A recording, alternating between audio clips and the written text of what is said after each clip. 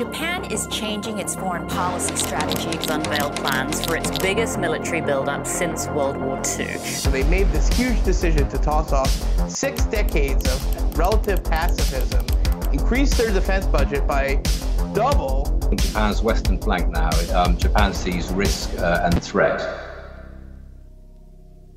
Japan is going to increase its military budget by 26%.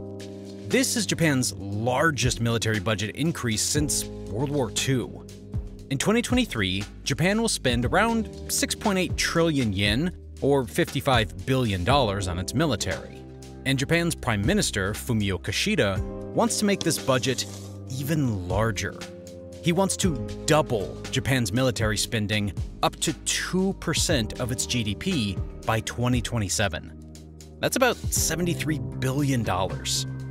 This plan will make Japan the 3rd biggest military spender in the world.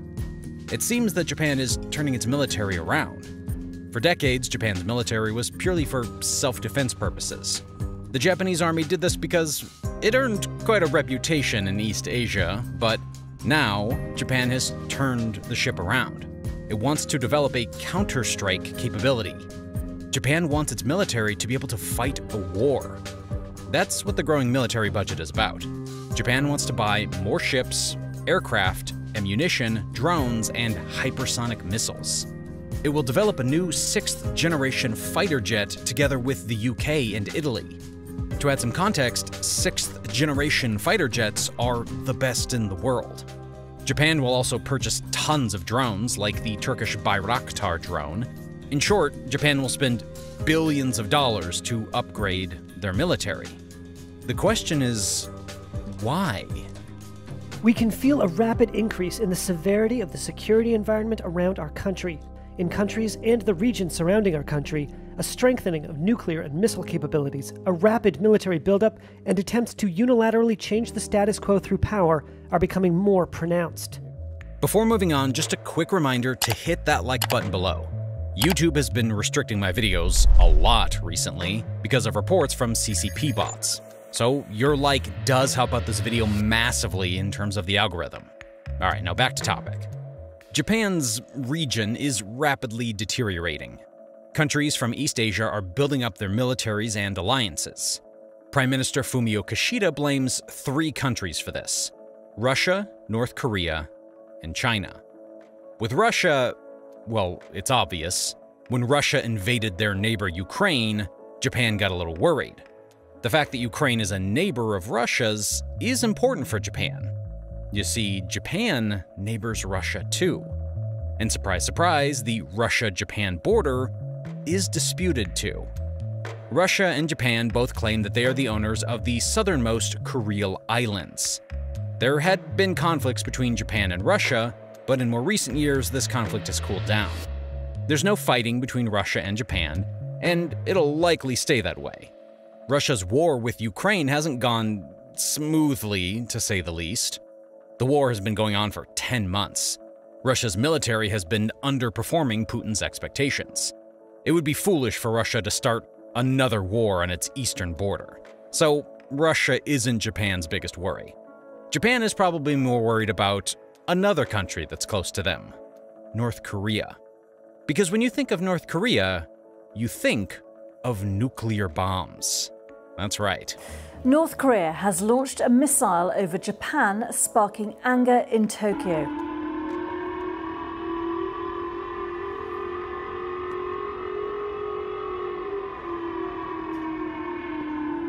North Korea has repeatedly flown missiles over Japan. This is terrifying for Japanese citizens. They know perfectly well what could be on those missiles: nuclear warheads. Kim Jong-un has an estimated 40 nuclear bombs. That's nothing compared to the United States' 31,255 warheads, but 40 nuclear warheads are nothing to treat lightly. And Japan doesn't treat it lightly, as we can see from the massive budget increase. North Korea is definitely one of the reasons for developing a counter-strike capability. When Japan has hypersonic missiles of their own, Kim Jong-un will think twice before attacking them. But even North Korea isn't the biggest reason for this military spending increase. China is. China. For the last 30 years, China's military spending has increased drastically, at least 42-fold. Tensions have already been escalated very much by China. China is the largest threat to the security of Japan. I quote an official national security document here. It describes China as the greatest strategic challenge ever to securing the peace and stability of Japan. This is a huge change in attitude towards China. In 2013, Japan described China as a strategic partner, but a lot has changed since then. One chart can explain this: the military spending of China and Japan. You see, in 2013, the situation was a whole lot different. Japan's military spending was around $49 billion, while China's military was already on the rise with $164 billion in 2013. And this isn't even close to the current number. China's military budget is now close to $230 billion. Beijing has increased its military budget by around 7% every year. Meanwhile, Japan's budget has been shrinking. The Chinese military is now 4 times as big as that of Japan's, at least in numbers. But Japan will stay safe, right? There's no reason for China to attack Japan? Well, not quite. Japan's in a very dangerous situation. Taiwan wants to show that it's ready. Military jets flying towards Taiwanese airspace. Taiwan is self-governing, but China sees this land as its own. We are prepared to face every kind of challenge. The situation is getting worse, and we need to prepare for the worst possible scenario. Japan's dangerous situation has to do with Taiwan. China doesn't like the whole Taiwan situation. Xi Jinping wants Taiwan to be a province of the People's Republic of China. If Xi doesn't get what he wants, he could use his military. We all know that China is provoking Taiwan with military drills. China sends Navy ships and military aircraft over Taiwan's border all the time. In 2022, China sent 1,727 aircraft over the Taiwan Strait. While this is alarming for Taipei, it also causes a big headache for Tokyo. The first issue for Japan is its proximity to Taiwan. While Tokyo is around 1,300 miles from Taipei, some of Japan's territories lie much closer. These territories are called the Southwest Islands. This island chain is just miles away from the Taiwanese mainland. The island closest to Taiwan, Yonaguni, is just 100 miles away from Taipei. It goes without saying that these islands are located at a very strategic location, and Japan knows this. Japan has lots of military bases on these islands. Or, well, should I say the United States of America has lots of military bases on these islands. One island stands out: the Japanese Okinawa Island. This island hosts 32 U.S. military facilities. In fact, 70.6% of all the U.S. military land in Japan is located on this island. This is where things get tricky for Japan. Are you willing to get involved militarily to defend Taiwan if it comes to that? Yes. The United States backs up Taiwan's independence. If China attacks Taiwan, we can't rule out U.S. military intervention. In other words, we can't rule out an all-out war in East Asia. This is where Japan's Southwest Islands come in. They house very important military bases. If the US gets involved in these conflicts, these Japanese island bases will be very important. As a NATO ally, Japan would certainly back the US up, so these bases on Okinawa will be crucial in a possible war. The thing is, Xi Jinping knows this. He knows that if he wants to attack Taiwan, he needs to prevent a US counterattack from Japan. Long story short, it's possible that Japan could be dragged into this Taiwan conflict. Japan unveiled a new national security strategy today, along with details of its biggest military buildup since World War II. That's what Japan is preparing for. It wants to prevent China from attacking its bases on the Southwest Islands. This is a huge reason for why Japan is spending billions of dollars on its military. Japan wants its military to be able to defend the islands. In order to do this, it needs to be able to strike China back at any moment. China won't drag Japan into the conflict if Japan can do this. For this counter-strike capability, well, you need an advanced and powerful military. So Japan has to break their purely self-defense policy to protect themselves from China's threat. But there's more to be discussed here. China and Japan are very similar to each other in a lot of ways. To understand that, we have to go back in history. The 50s marked a turn for the Japanese economy. It began to industrialize, and it became a hub for the development of electronics, automobiles, steel, and other high-tech devices. Products soared, and the economy skyrocketed in the 60s. It was dubbed the economic miracle. In the 1960s, Japan's economy was rapidly expanding. It grew by an average of 10% a year. In 1968, Japan's economy became the second largest economy in the world. Japan's economy continued to grow. In the 1980s, American media thought that Japan would overtake the United States as the biggest economy. At the time, it sure looked like it would. TVs, cars, computers, they were all being made by gigantic Japanese corporations. People started publishing books about how these corporations would take over the world. Japan's economic system was superior to that in the US. Until it wasn't. After the 1990s, Japan's economy stagnated. Did Japan take over the world with its superior economy? Nope.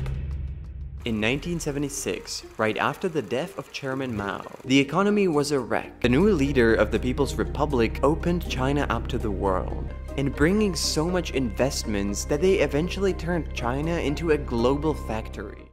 After Japan's economy stopped growing, a new East Asian giant emerged: China. The CCP's leader at the time, Deng Xiaoping, opened up China's doors to the world in new economic reforms. These economic reforms worked very well. China's economy grew by more than 10% a year. In 2010, China became the world's second largest economy. In recent years, the media has been catching up to this. China could overtake the US as the world's largest economy. The similarities start to show between China and Japan. The Japanese and the Chinese economic miracles are remarkably similar to each other. And Japan's economic miracle failed. China's economic miracle could fail for the same reasons. There are a few reasons for Japan's economic downfall. It began with the lost decade. In 1991, a massive asset price bubble collapsed in Japan. Real estate and the stock market were priced insanely high. This had to do with huge quantitative easing, or money printing. The Japanese government was printing way too much money. This resulted in way too much money going into Japanese markets, and Japan was artificially creating a huge bubble. And, bubbles have a tendency to burst. The Japanese bubble was no exception, as we can see on this chart. After a huge peak, the Japanese stock market index fell by more than 50%. More than 30 years later, the Japanese stock market still hasn't recovered. Now that's a big bubble. Whether China will experience such a bubble remains to be seen, but China is certainly not immune from such financial disasters. Just look at China's housing bubble last year. After the Chinese housing market crashed, the entire Chinese economy took a hit. But it's not only an asset bubble that caused Japan's economy to crash. Japan's economy still hasn't recovered from the lost decade. Much of this has to do with its population collapse.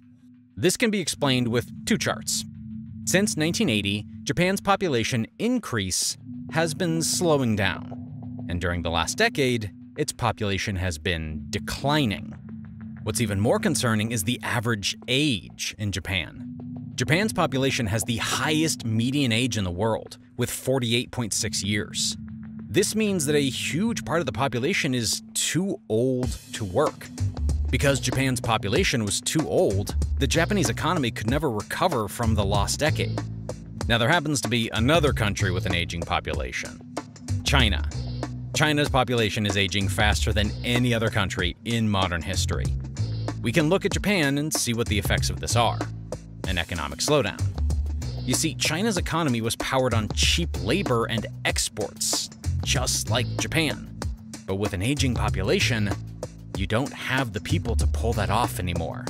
And China's population is aging fast. Look at China's population under 40. Those are the people you need for your economy. But this population group is going to collapse in China. So Japan had a huge asset bubble and a population collapse. China has a housing bubble and a population collapse of its own. But there's one more similarity to be drawn: competition. During Japan's economic miracle, Japan was the only developed economy in East Asia. But in the 1990s, Japan wasn't alone in this anymore. Meet the 4 Asian tigers. South Korea, Taiwan, Hong Kong, and Singapore had economic miracles of their own. This was good news for East Asia as a whole, but bad news for Japan. The industries that Japan dominated, such as electronics, now faced competition. And the 4 Asian tigers performed very well in these industries. Japan couldn't be the economic powerhouse of the world anymore, because these other countries took their market share away. Now back to China. China is currently the manufacturing hub of the world. It produces a whopping 28% of the world's manufacturing output. But the same could happen to China as Japan. There are a lot of other countries waiting in line to snap China's market share away. India, Bangladesh, Indonesia, and Vietnam, just to name a few. These countries all have one thing in common: low production cost. Take India, for example. India has the lowest manufacturing cost in the world. This will be detrimental to China's manufacturing industry in the long term. If it's cheaper to manufacture in other countries, businesses will move away from China. Apple is already planning to move its manufacturing out of China. Again, we can look at Japan and see how this will play out. After it lost its dominance in its industries, its economy changed to a service-based economy. This took away a lot of the explosive growth it had when it was a manufacturing economy. The same will happen in China, too. Or rather, the same is happening in China, too. US manufacturing orders in China fell by 40%. The move to the new Asian tigers is happening right now. It's inevitable that the Chinese economy will slow down, just like the Japanese economy did. But how is this related to Japanese military budgets, you ask? Well, when the Chinese economy slows down, it'll be the end of an era. When China stops growing, we'll see a geopolitical shift in East Asia. Much of China's power has to do with its economic growth and its huge population. But when you take those things away, the whole thing could collapse like a house of cards. Will it make the region safer? Perhaps it will. But on the other hand, a destabilized China could be more dangerous than it is now. An economic slowdown will debunk many of the reasons for President Xi Jinping's absolute power, if any. And a dictator losing his grip on power is pretty unpredictable. All Japan can do is prepare for the worst. This is China, the dragon of the East and the world's second largest economy. This is Japan, the land of the rising sun and the world's third largest economy. There is no love lost between these two powerhouses, and it might not be too wild of a statement to say that a brutal war in Asia might be an impending inevitability. There is the historical threat from China. Both nations have territorial disputes. Chinese government ships entered the Japanese waters. By 2027, Japan will have the third largest defense budget in the world. It's a very strong feeling in China that Japan is the enemy. China's massive military buildup in the Pacific. Japan is arming itself like it never has before. China and Japan have had squabbles and near incidents for years now. But it seems like the time for talk is nearing an end. In what has been a steep departure from its years of pacifism, Japan, at the beginning of this year, announced that it will double its military spending to 2% of GDP in the next 5 years. That is the nation's largest buildup since the Second World War. This action would make Japan the third largest military spender in the world, behind only China and the USA. But what is Japan's reason for this drastic action? Well, China. Or in Japan's own words, China poses the greatest strategic challenge ever. This present moment seems to be the final tipping point in what has been a troubled 1,966 years of hostile coexistence. The big question is, where is this hostility rooted? In this video, I'll seek to explain the combative relationship between Japan and China, the history behind their relationship, what the future holds for these two East Asian powerhouses, and if indeed war is on the horizon. Alright, before we jump into things, be sure to hit that like button below. It helps out a lot against the bots who try to dislike the video to kill its reach. Recently, the channel was mass reported for my coverage about the Russian war, which led to a big hit to the views, so your likes really help out a lot. Thank you. Sakoku is a Japanese term that roughly translates to closed country. In Japan, this word is one of great historical significance. It represents a simpler time, a time of dynastic rule and noble lords, a time when samurai and arquebusiers had little need to defend the land, a time of peace and stability. For 215 years, the Tokugawa shogunate implemented Sakoku. This made Japan an isolationist state, uncorrupted by profane foreign cultures. Until one day, in 1854, when an American Commodore and 1,600 Marines arrived in Yokohama to turn their world upside down. Of course, that's not completely true. Yes, Japan had been a quote-unquote closed country for about 215 years. But before that time, they had plenty of exposure to outside cultures. By the time Commodore Perry turned up in Tokyo, then called Edo, Japan had already built and destroyed close cultural bonds with a wide array of nations. Even so, Sakoku was no joke. During this time, nearly all Japanese commoners were forbidden from leaving the country. Likewise, only a scant few foreign nationals were ever allowed entry. While the Tokugawa shogunate allowed some trade with the Dutch and the Chinese, this was sorely restricted.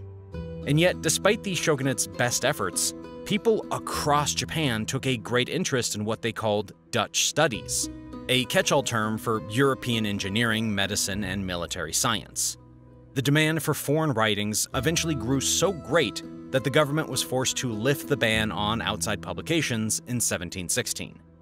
The shogunate would go on to fully embrace the study of Dutch texts, eventually creating an agency dedicated solely to translating these works for the Japanese public. Remember this, it'll be important later. There was one foreign land the Japanese elites respected above all others. China had culturally influenced the island nation since the year 645, when Emperor Kotoku wrote into law the Taika Reforms, a set of legal codes based around Chinese Confucian philosophy. The reforms, designed to centralize control in the hands of the emperor, were derived from a series of envoys who had been sent to China to study every aspect of their culture. These diplomats became proficient in Chinese writing systems and Chinese literature, studied Chinese diet and architecture. They even scrutinized the manifold religious traditions popular during the Tang Dynasty. These reforms quickly came to dominate Japanese governance and many core aspects of Japanese life. The role of women was restricted in Japan, just as it was in China.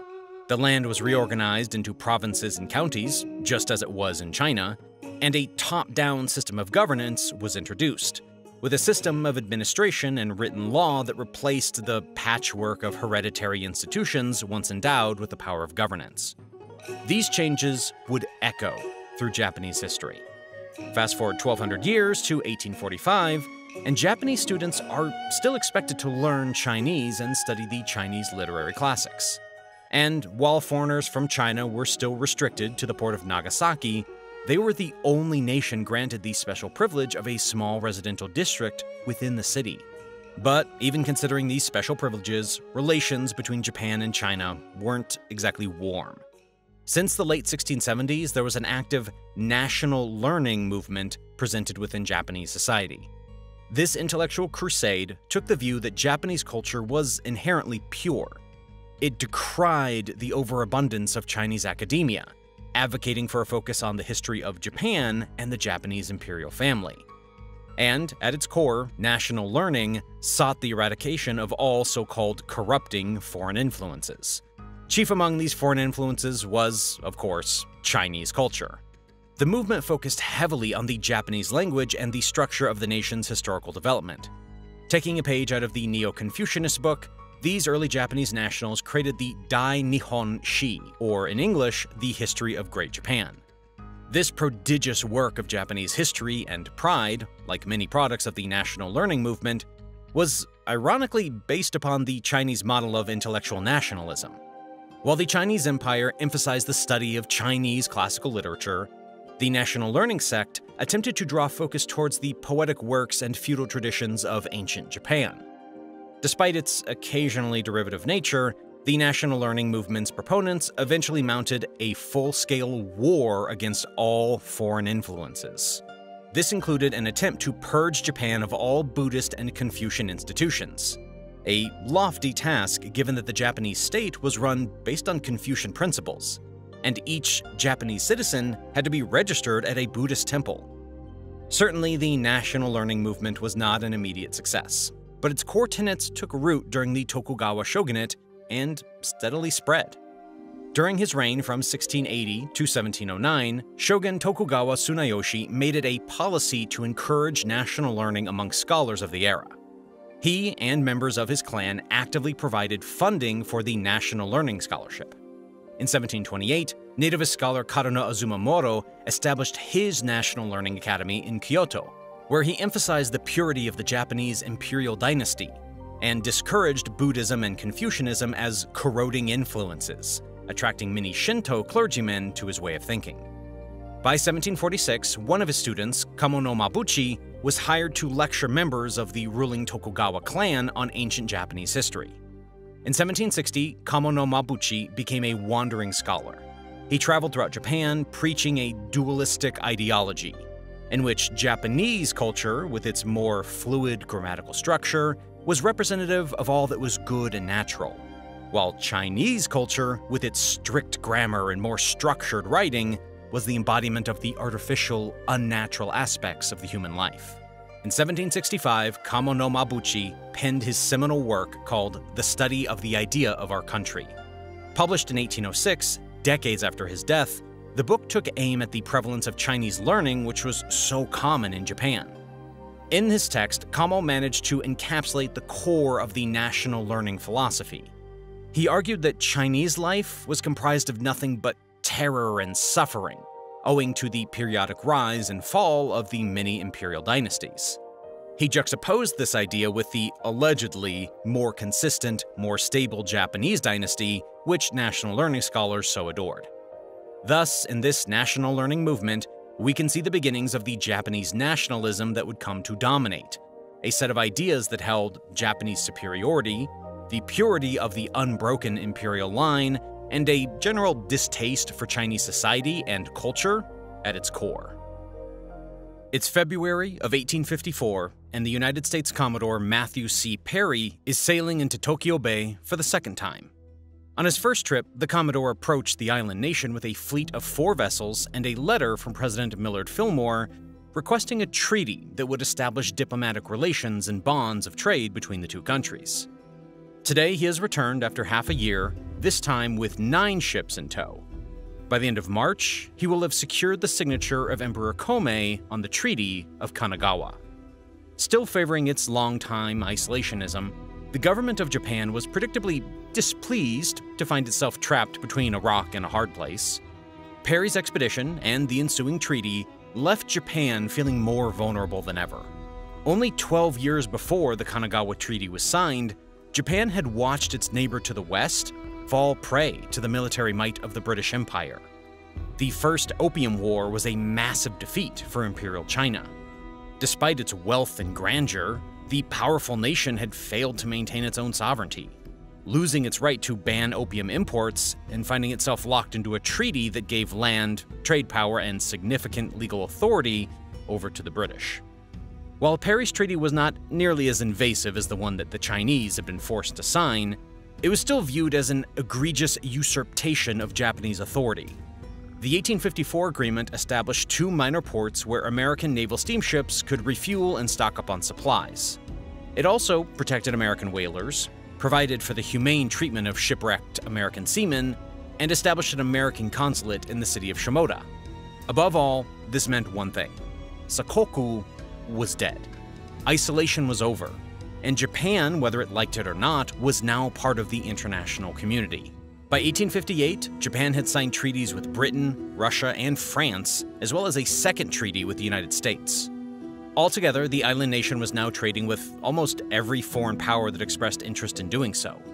Furthermore, the nation had granted extraterritoriality to many foreign states, preventing the citizens of other nations from facing trial inside of Japan. The swift evaporation of their country's sovereignty left the people of Japan disillusioned and dissatisfied with the leadership of the Tokugawa shogunate. The nativist spark that national learning principles had been coaxing for decades was now ready to ignite. The military movement to overthrow the shogun and restore the imperial family to power began in 1866. The feudal domains in the south and west of Japan had long expressed dissatisfaction with the rule of the shogun. Despite their similar inclinations, they were trapped in a cycle of feuding interests which kept them forever divided. At long last, after the laundry list of unequal treaties had been signed, the clear encroachment of foreign powers forced these regions to unite. They could not have chosen a better time to coalesce. For the people of Japan, after centuries of isolation, were not well disposed towards the mass of outsiders whose trading vessels now gathered in their ports. Their rallying cry was Sono Joi, revere the emperor, expel the barbarians. On November 9, 1867, Tokugawa Yoshinobu willingly gave over his rights and privileges to the emperor. After 10 days, he resigned, and the office of the shogun was no more. The events that followed represent one of the swiftest periods of development in the great saga of human existence. This period is known to history as the Meiji Restoration. In 1867, Japan was a nation in crisis. The regime that had ruled Japanese society for centuries was out of power. The young Emperor Meiji, not yet in his 15th year of life, was now tasked with governing a country of 34 million. And Japan, feudal and underdeveloped, now seemed destined to meet the same fate as its neighbor to the west. And yet, by 1895, their fortunes had reversed. Japan found itself the most technologically developed and industrialized nation in Asia, with a military strong enough to face the very empires that had broken their isolation a mere 41 years ago.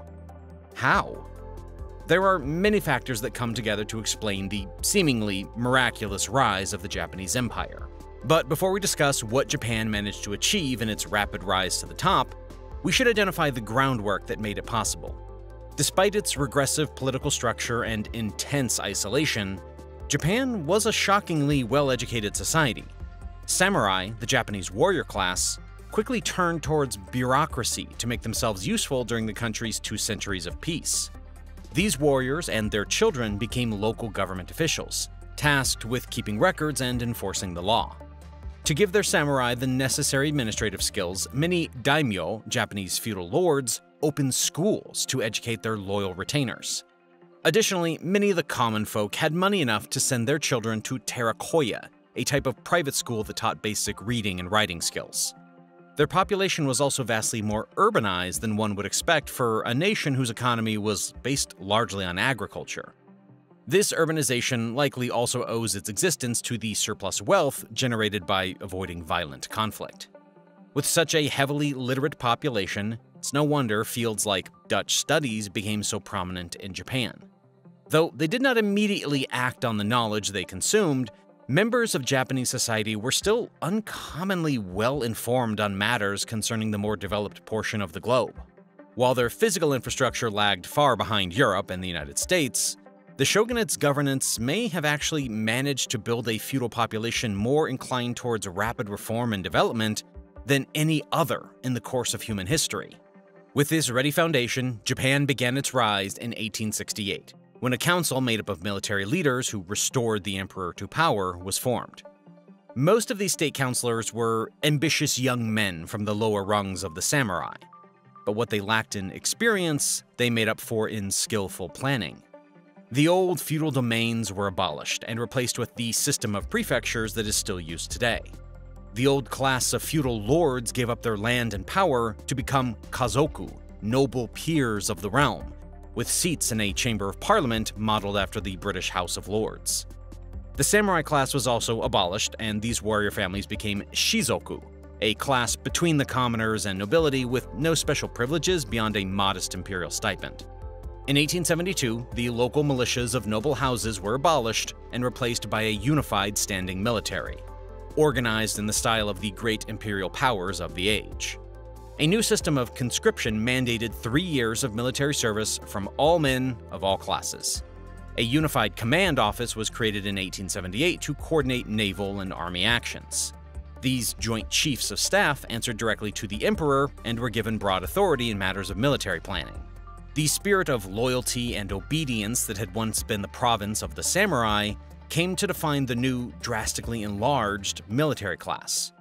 Young men throughout Japan were transformed during their mandatory service, and when they went home, they carried the ideals of the armed forces and the old samurai's Bushido code back with them. The military found profound success, both as a defensive force and as a method of social transformation. The Japanese economy saw similar modernization. By 1880, all major cities were connected by telegraph lines. In 1882, a modern banking system was established in Japan, and was paired with government programs to fund private industry. By 1872, Japan's first railway was constructed. By 1890, more than 2,000 kilometers of track had been laid. Japanese imports increased by $435 million. Exports increased by $395 million, an average increase above 400% in just 34 years. Needless to say, industrialization was achieved. As Japan modernized and embraced its imperial vision, its eyes turned toward mainland East Asia. Korea had been a tributary state of Imperial China since the mid-4th century. But China had never exercised complete control over the country. Korea's tributary status was often ceremonial in nature, leaving the peninsula with control over domestic affairs while they ceded authority over international matters to the dynasties of Imperial China.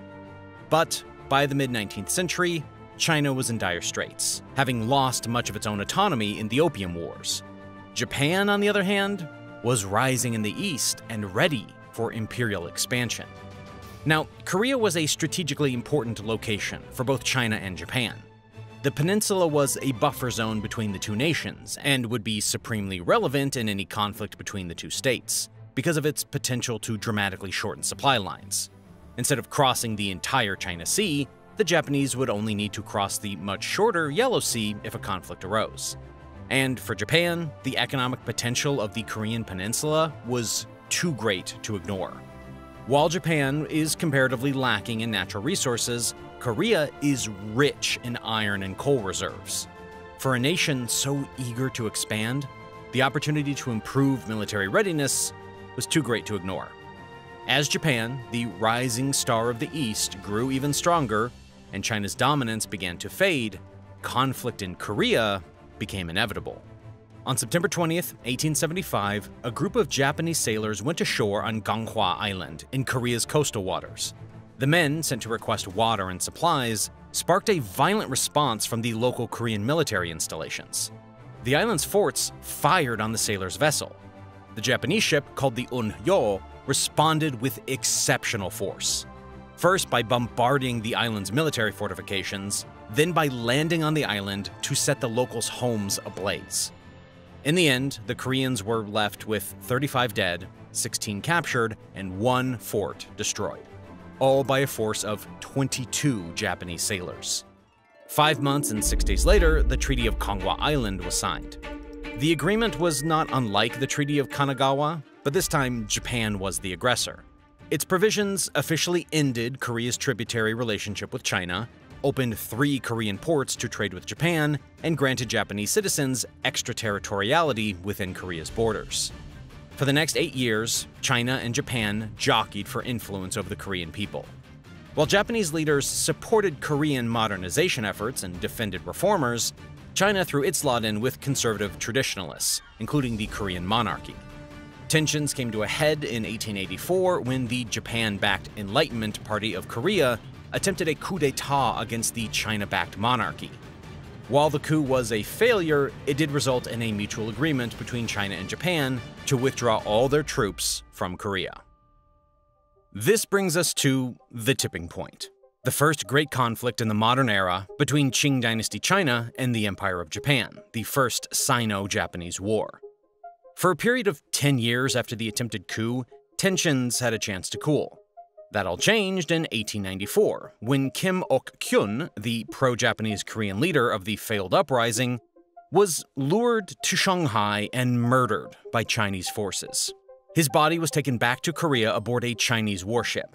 There, his dismembered corpse was put on display in public as a warning to the pro-Japanese rebels. Unsurprisingly, the people of Japan saw this grotesque display as an inexcusable assault on Japanese national pride. China had just butchered a man whose entire life was dedicated to taking Korea down the same path of modernization that Japan was undertaking. Later that year, after the breakout of a peasant rebellion in Korea, Chinese officials sent troops over the border to help defuse the rebels. Already on edge, Japan saw this as a violation of their previous agreement to keep troops off the peninsula. Soon enough, 8,000 Japanese soldiers were marching on Korean soil to combat the 2,900 sent by China. Quickly, the rebels began to lay down their arms, encouraging all foreign warriors to leave the peninsula. The Korean king was similarly inclined and ordered all Chinese troops to leave his country in hopes this would mollify the Japanese. These efforts backfired. With a large military force on the ground and no Chinese soldiers to stop them, Japan marched into Seoul. They quickly captured the king and gave him the title of Emperor to signify Korea's final and complete detachment from Imperial China. After this, China sent over 11,000 elite soldiers, the best troops they had to offer, aboard the Kaohsiung. But as the ship sailed across the Yellow Sea, it was destroyed by the Japanese Navy. As the ship and the soldiers sank, so too did the hopes of the Chinese people. Since the end of the Opium Wars, Imperial China had attempted to renovate its military, doing its best to modernize in the way Japan had. Their inferior weapons and tactics showed that their efforts had all been for naught. War was not declared until August 1st, 1894. While the international community predicted China, with its vastly larger army, would attain an easy victory, the reality of Japanese modernization soon set in. The vastly superior Japanese forces were able to slash through the poorly funded Chinese Navy and eviscerate the enemy nation's supply lines. After this, they cut off Chinese forces in northern Korea and encircled Pyongyang. On September 15th, Prince Yamagata Aritomo led Japanese armed forces as they converged on Pyongyang. The prince's 10,000 troops did battle with the 14,000 Chinese soldiers in and around the city. By the end of the day, 6,000 Chinese troops lay dead, missing, or injured, with only 568 casualties on the Japanese side. Overwhelmed, the Chinese left the city, falling back behind the border in hopes of defending the homeland. Little did they know, these efforts would also be in vain. Japanese forces managed to invade Manchuria, north of Beijing, and the province of Shandong, to the south of Beijing. They proceeded to fortify their control of all naval routes into the capital city. Quickly, the Japanese Navy and Army, from land and sea, managed to seize control of Port Arthur, a port city on a tiny peninsula between Korea and northeast China. It was there, on November 21st, 1894, that Japanese armed forces perpetrated the first in a long line of large-scale war crimes on Chinese soil. The massacre came after the discovery of several injured Japanese soldiers, men no longer fit for combat, who had been physically mutilated, burned, and killed by Chinese soldiers and bounty hunters. There is documentation of many Japanese troops, including Lieutenant Kijiro Nanbu, pledging to seek vengeance for what was done to their injured comrades. Though the city had been evacuated, there were still thousands of civilians remaining in Port Arthur when Japanese troops entered the city around 2 p.m. Multiple reports of the events that transpired were set down in writing by Japanese soldiers. When the slaughter was done, an unknown number of corpses were left to rot. Within the city, at least 2,600 were killed, but the majority of the deaths occurred in the suburban hills surrounding Port Arthur. The massacre's total death count could be as high as 20,000. Upon seeing that their capital city was under threat from the north, south, and east, the Chinese sued for peace. What followed was the Treaty of Shimonoseki, signed in April of 1895. In this document, China recognized an independent Korea and made substantial territorial concessions. China gave up Taiwan and the 64 smaller surrounding islands that made up the Pescadores archipelago. They even stooped so low as to give away the Liaodong Peninsula, the landmass upon which Port Arthur sat. In addition to the land concessions, China was expected to give Japan 17.6 million pounds of silver as war reparations, and granted Japan trading privileges within Chinese territory. The defeat China suffered was so severe that European nations saw additional opportunity to encroach on Chinese authority, causing a cascade effect that would trigger several revolutionary movements that would eventually see China's Qing dynasty removed from power. China's Qing dynasty came to power in the mid-1600s. For centuries, the regime faced violent conflict and rebellion from within their own borders. The ethnically Manchurian royal family encountered frequent conflicts with the majority Han Chinese population, and a variety of secret societies, religious sects, and ethnic minorities that existed inside their vast land empire. By the mid-1800s, the Opium Wars, severe corruption, poorly managed military affairs, and cascading natural disasters resulted in widespread famine, killing some 40 million. Needless to say, the Qing dynasty was already primed for a total collapse, when, in 1850, a failed civil service student named Hong Qichuan started a rebellion by claiming to be the younger brother of Jesus Christ. For the next 14 years, he and his army of followers, mostly starving peasants from Guangxi province, led the most successful rebellion that the Qing dynasty had ever faced. By the end of the rebellion in 1864, as many as 30 million people had died in the conflict. It was then that the Qing knew they f***ed up. Seeing a path to power, radical reformers rallied around the 5-year-old emperor Tongzhou in 1861. China's first ever foreign affairs office was founded, alongside state-funded schools teaching English and French. By 1865, the child emperor's government was manufacturing arms, and the nation's first naval blockade was constructed in 1866. A new naval fleet was commissioned and became the 8th largest in the world. In 1872, Chinese students were sent west to study in American universities and brought valuable knowledge home when they returned. And after using their modern weapons to finally defeat several ongoing rebellions, it looked like the Qing dynasty might actually save itself from utter defeat. However, even as the government tried to change, a series of conservative forces held China back.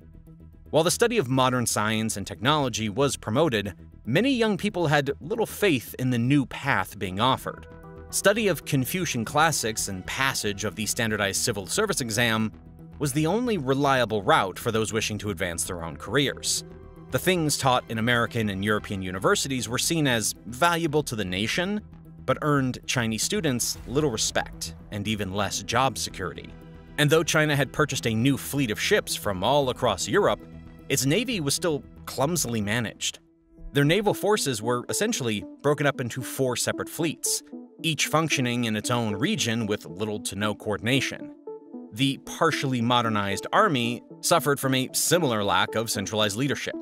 Troops were often conscripted and trained at the local level, leaving China's army broken up into several smaller fighting forces, each led by a different high-ranking imperial official. In 1873, the 17-year-old Emperor Tongzhou was put in direct control of the government, despite his age. This move showcased a core flaw in the Qing dynasty's modernization movement, namely their complete unwillingness to emulate new modes of governance. Without the more consultative, merit-based forms of government that dominated more powerful nations, China struggled to construct a resilient society. Rampant corruption and institutional malaise proved too great a challenge. even for the most ardent reformers. Needless to say, the self-strengthening movement was a failure.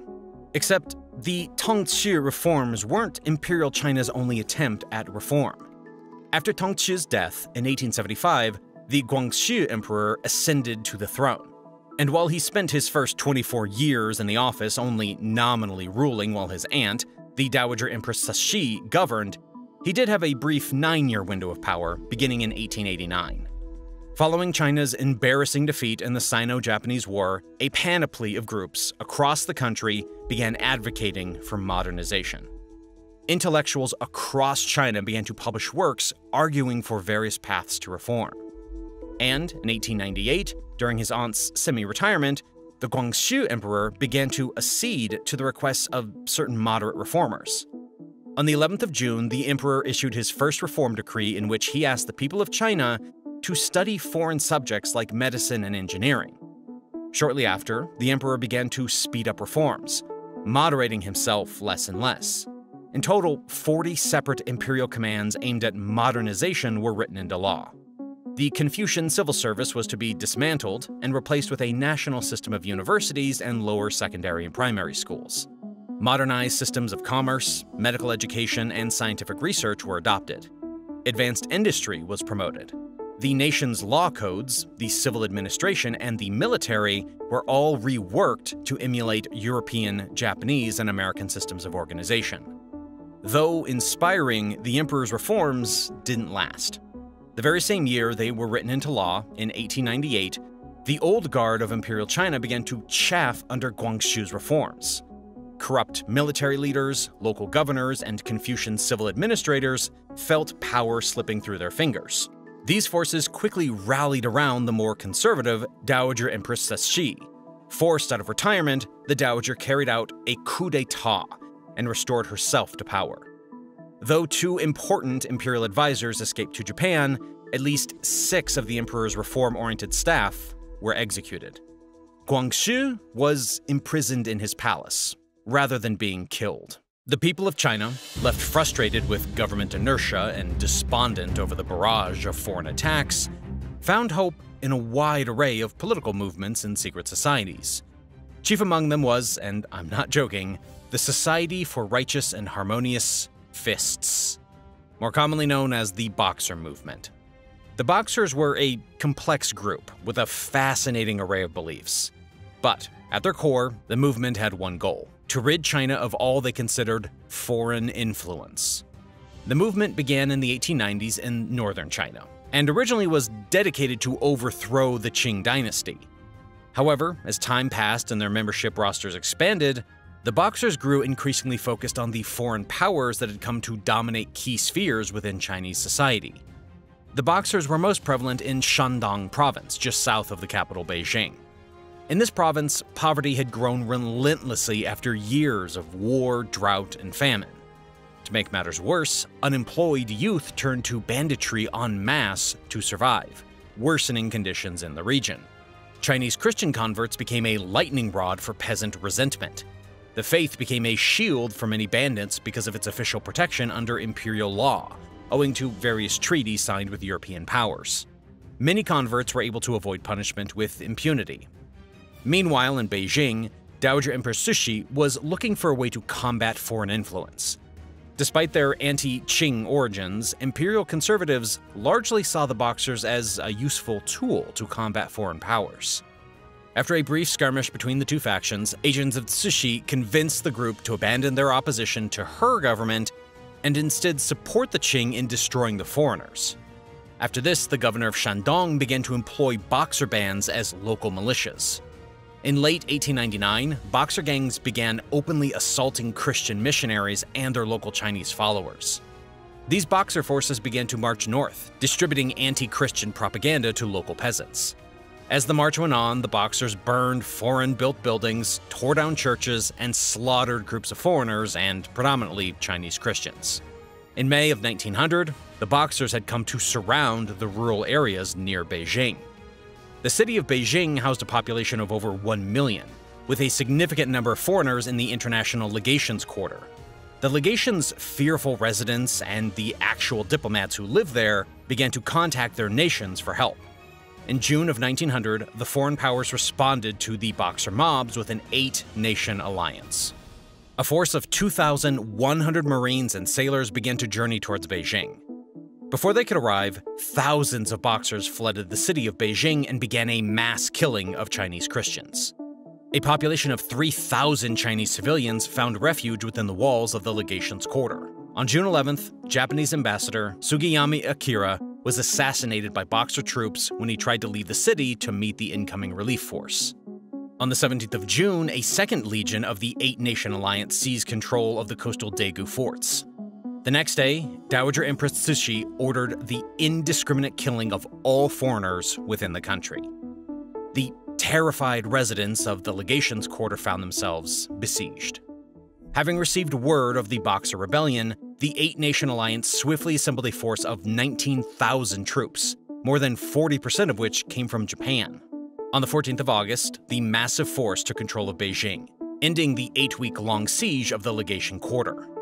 After much negotiation, in September of 1901, the Boxer Protocol was signed, mandating $330 million in reparations be paid to the 8-nation alliance, an indemnity far smaller than what the Japanese initially requested.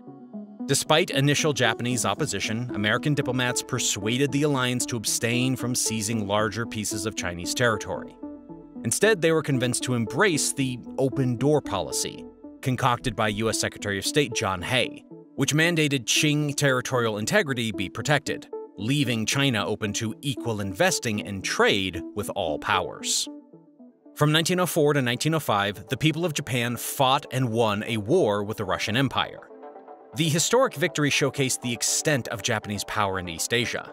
The war saw Manchuria, the enormous northern homeland of the Qing, placed under Japanese control.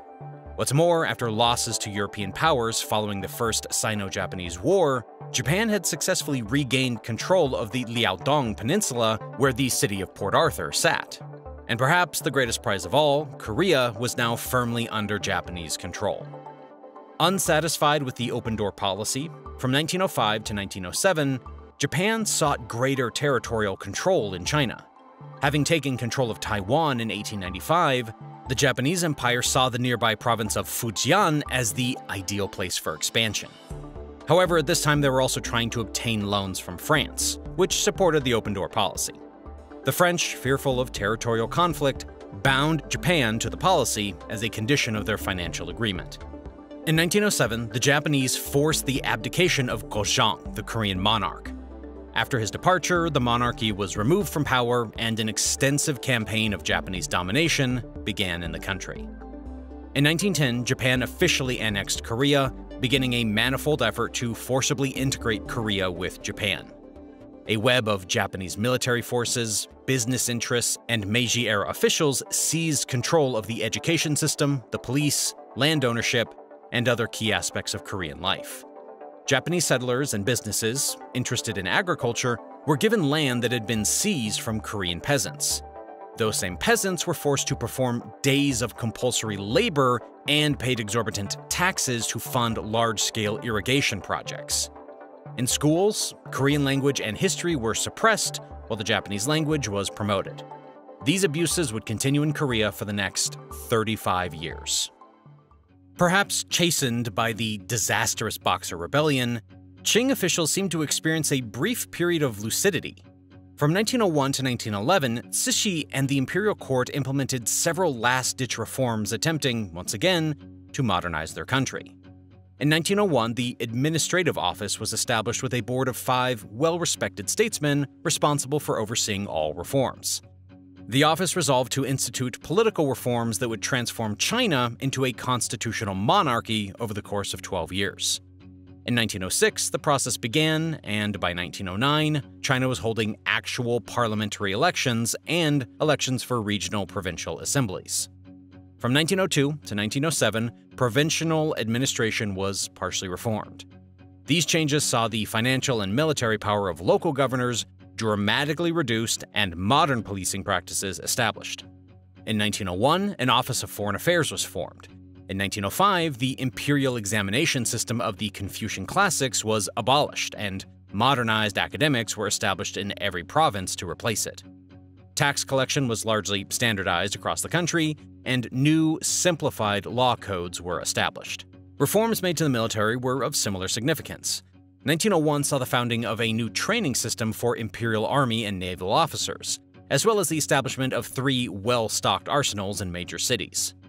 In 1903, military readiness was partially addressed with the creation of the Central Training Command. The largest regional army, based in Beiyang, was turned into the new National Army. A lengthy plan to reorganize the army was published in 1904. The report included plans to increase pay, thereby reducing corruption amongst the enlisted men, as well as plans to observe provincial officials to ensure central decrees were enforced at the local level, and plans to assign non-commissioned officer positions to literate soldiers with sufficient expertise. But just as these new directives were implemented, a movement was brewing. Millions of Chinese citizens throughout America, Malaysia, Hong Kong, and other nations began to organize. In 1894, a Chinese-born resident of Hawaii named Sun Yat-sen founded the Revive China Society. The organization, largely populated with Chinese expatriates, was dedicated to fomenting revolution against the Qing. Having received substantial donations from supporters, Sun returned to his homeland, intent on sparking an uprising.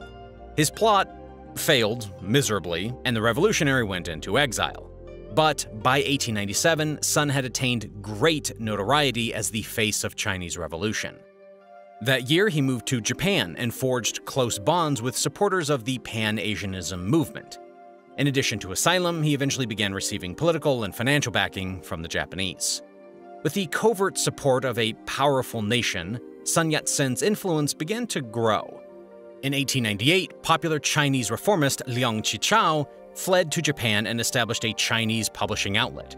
Liang's propaganda, which argued for revolution, was an enormous success. Using Japan as their base of operations, Sun and Liang began to win converts at an exponential rate. In Tokyo in 1905, Sun became the head of the United League, a revolutionary coalition. With chapters across America, Japan, and Europe, the group was particularly attractive to Chinese students studying abroad, making their membership unusually well-educated. But after supporting 12 failed revolts in mainland China, Sun and other revolutionaries began to feel the heat of Qing oppression, even from their hiding places abroad. In 1907, the Japanese government pulled their support for Sun and asked him to leave the country. Unbowed, Sun used his celebrity to fuel a tour across Europe and the United States. As the Qing declined and the propaganda continued to flow, the cause of revolution gained increasing support. In October of 1911, in southern China, the movement for revolution finally caught fire. The Qing, unable to contain the spread, began negotiating for a constitutional monarchy. However, even this concession could not stop the numerous provinces from declaring their support for Sun Yat-sen's revolutionary coalition. Sun quickly left the United States and headed for Europe, where he ensured neither the British nor the French would give aid to the failing Qing. This latest attempt at revolution was indeed a great success, and liberal reformers began the work of establishing a Chinese republic. The new government based itself in Nanjing. Though initially elected as provisional president by the National Assembly, Sun Yat-sen resigned the office, giving it up to Yuan Shikai, the most powerful military leader of the Qing forces, in exchange for an alliance to secure the new republic. However, despite their rapid rise, the new Republic of China was not as secure as many assumed. President Yuan largely ruled using military force alone, and ignored the provisional constitution that the National Assembly put in place. Dissatisfied with his leadership, provinces began to declare independence. Warlord states sprung up, and chaos began to spread. When thinking of the First World War, most minds reasonably turn to Europe. But the Asian sphere, though less central to the conflict itself, was still the backdrop for a massive expansion of Japanese influence over China. In 1914, when the war broke out, Japan saw a great opportunity. Having signed a treaty with the British Empire in 1902, the Japanese were well placed to join the Allies and fight the Germans in the Pacific. Since 1898, Germany had controlled the city of Qingdao in Shandong province. A joint Anglo-Japanese force, led by Japan, lay siege to the German-controlled region. By November of 1914, the Germans had surrendered, leaving much of Shandong in Japanese hands. The events that followed are known to history as the 21 Demands, a Japanese attempt to diplomatically strong-arm China into granting the Pacific Empire many of the special privileges that European powers already enjoyed in the country.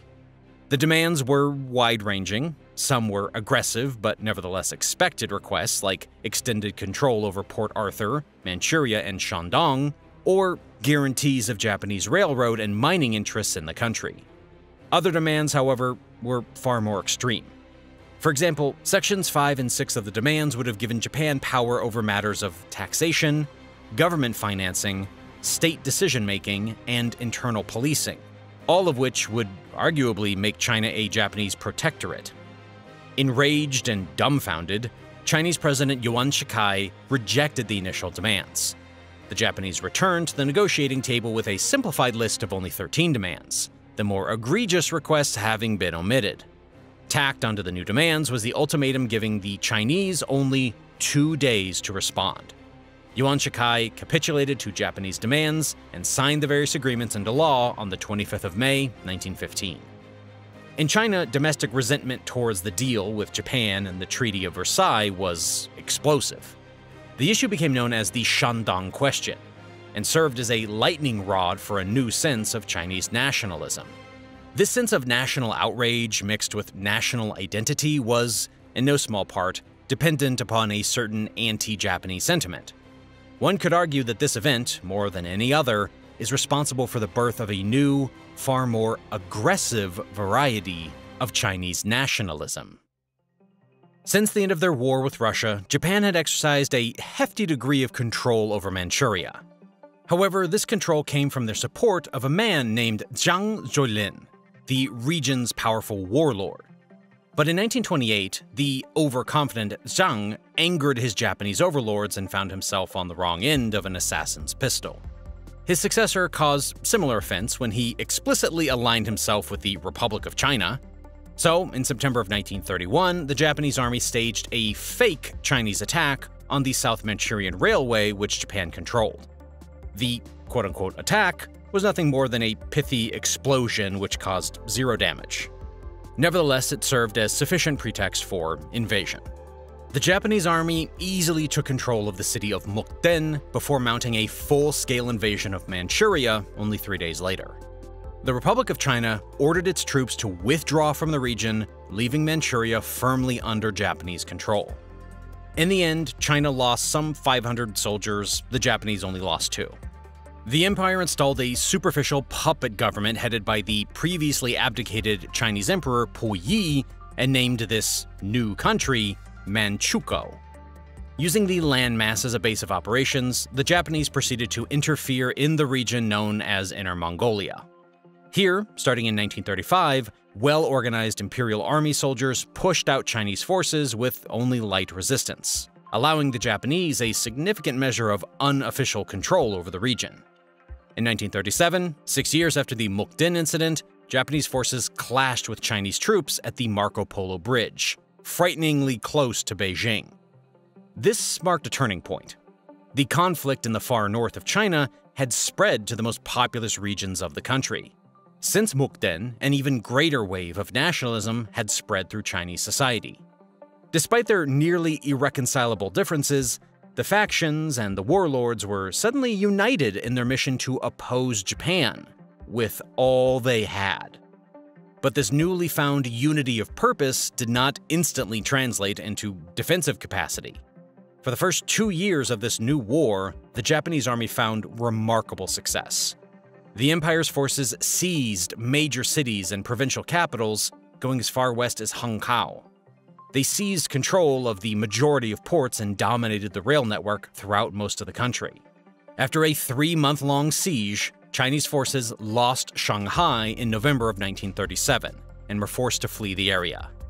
But the greatest loss in this second Sino-Japanese war was yet to come. In December, after chasing the fleeing Chinese soldiers for more than 200 miles, Japanese troops seized control of the nationalist capital, Nanjing. Outraged and humiliated by the lengthy siege of Shanghai, the Japanese forces were, once again, hungry for revenge. What followed over the course of the next 6 weeks is known as the Nanjing Massacre, or more commonly, of Nanjing. Prince Yasuhiko Asaka, the emperor's uncle and leader of the Japanese forces, ordered his troops to kill all the captives that Japan had taken prisoner. The criminal directive was followed, and 90,000 unarmed prisoners of war were put to death. Not satisfied with the scale of their first atrocity, the Japanese soldiers went on to murder every military-aged male they could find in Nanjing. In the end, at least 260,000 civilians were murdered, well over half the population of Nanjing. But this number does not include the 90,000 soldiers who were killed after surrender, which would raise the count to 350,000. The crimes against humanity did not stop at murder. At least 20,000 and as many as 80,000 women were raped by gangs of Japanese soldiers. The victims were assaulted by 10 or 20 men at a time, only to be murdered in the aftermath. Troops raided businesses and private homes under the guise of collecting food, destroying shop fronts and breaking down doors to loot and pillage. A Nazi trade representative named John Rabe was living in the city at the time. Despite his party affiliation, Rabe was disgusted by what he saw taking place. Under his leadership, a small coalition of about 24 foreigners who had not fled the city established the 2.5 square mile Nanjing safety zone. There, some 250,000 civilians hid, though they were subject to frequent raids by the Japanese military. After Nanjing's virtual destruction, the westward city of Hankou became the new capital. But the city's new status could not protect it from falling into Japanese hands in October of 1938, along with the city of Canton. Imperial forces then swept across the lower Yangtze Valley, taking control of all rail lines therein. And Japan's naval forces continued to dominate the sea. But Japan's good fortune soon ran thin. Chiang Kai-shek, leader of the Chinese nationalist forces, soon moved his capital to a more defensible position west of the Yangtze Gorges. Many of the nation's most prominent leaders regrouped with Chiang across the western provinces of Sichuan and Yunnan. There, they dug in for the long haul, still in control of about half of Chinese territory. Their defensive positions proved favorable, and they managed to frustrate the Japanese advance. Meanwhile, throughout occupied territory, Japan struggled to attain the cooperation of the resentful Chinese citizenry. Few Chinese civilians were willing to work with their new imperial overlords. Many thought collaboration to be shameful. Many others feared retribution from the underground militant operatives who served the loyalist cause. And while Japanese forces maintained control over cities and railways, they found significant opposition across the more rural swaths of their territory. There, guerrilla mobs loyal to an independent China were able to maintain informal control for years at a time. Though most guerrillas were originally servants of the nationalist cause, those affiliated with the communist faction often proved more effective thanks to their prior experience fighting Chiang's forces. Skilled in their covert operations, the Reds began sending their troops behind enemy lines. There they made common cause with rural villagers who, regardless of their previous party affiliation, were now willing to work with any group opposing the Japanese. In many cases, these communist operatives managed to transform small agricultural communities into well-organized self-defense units with secret local governments run by party members. Of course, these operatives also actively spread communist propaganda, and perhaps because of their intimate grassroots approach, the Communist Party began to expand exponentially. The Reds' largest fighting force was called the 8th Route Army. This particular portion of the guerrilla insurgency saw its rosters balloon with shocking speed, going from 30,000 troops in 1937 to 156,000 in 1938. 8th Route was ostensibly folded into the larger Nationalist Army in 1938, but in reality remained under communist control, operating independently in the mountains and plains of northern China. Meanwhile, the lesser communist force known as the New 4th Army was charged with taking action in the lower Yangtze Valley. This trend of communist expansion would continue on throughout the war. Back in 1936, in the district of Pingfan in east-central Manchuria, a special detachment of the Japanese Imperial Army was established. Its name was Unit 731. The unit's innocuous title served to cover its insidious mission. The detachment and its 3,607 workers were tasked with a special kind of scientific investigation, the likes of which displayed such depravity that their labors are now synonymous with the acts of Dr. Joseph Mengele. Unit 731 researched and developed both chemical and biological weapons. Under the leadership of Japanese Surgeon General Shiro Ishii, the facility's personnel carried out some of the most egregious acts of torture and human experimentation ever seen in history. Chinese conscript laborers were brought on to construct Pingfan. Many of these workers froze to death during the winter chills. Others were dealt with in mass executions after their work was done. The secrets of the facility would be protected at all costs. In their Manchurian base of operations, the Japanese scientists referred to their human subjects as logs, in keeping with the facility's official cover as a lumber mill. Just as in Hitler's death camps, the victims were given a number to replace their name. Likewise, the research campus at Pingfan was equipped with 3 massive crematoriums in which the vast uncounted dead were disposed of, their ashes leaving behind no remains for future generations to find.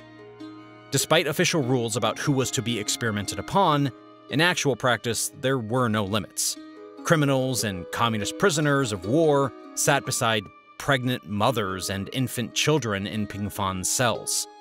These people were delivered in trucks and railroad freight cars, often hidden beneath actual logs being brought to the camp. After arrival, the true work of Pingfan would begin. Prisoners were infected with a wide range of communicable diseases, including typhoid, typhus, tularemia, anthrax, syphilis, cholera, tuberculosis, botulism, and any other viral or bacterial infections the physicians at Pingfan wanted to study.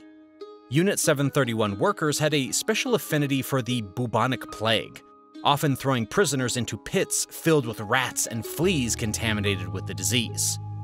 For those imprisoned at Pingfan, death was the most pleasant outcome. The victims' suffering did not end so long as their heart remained beating in their chest.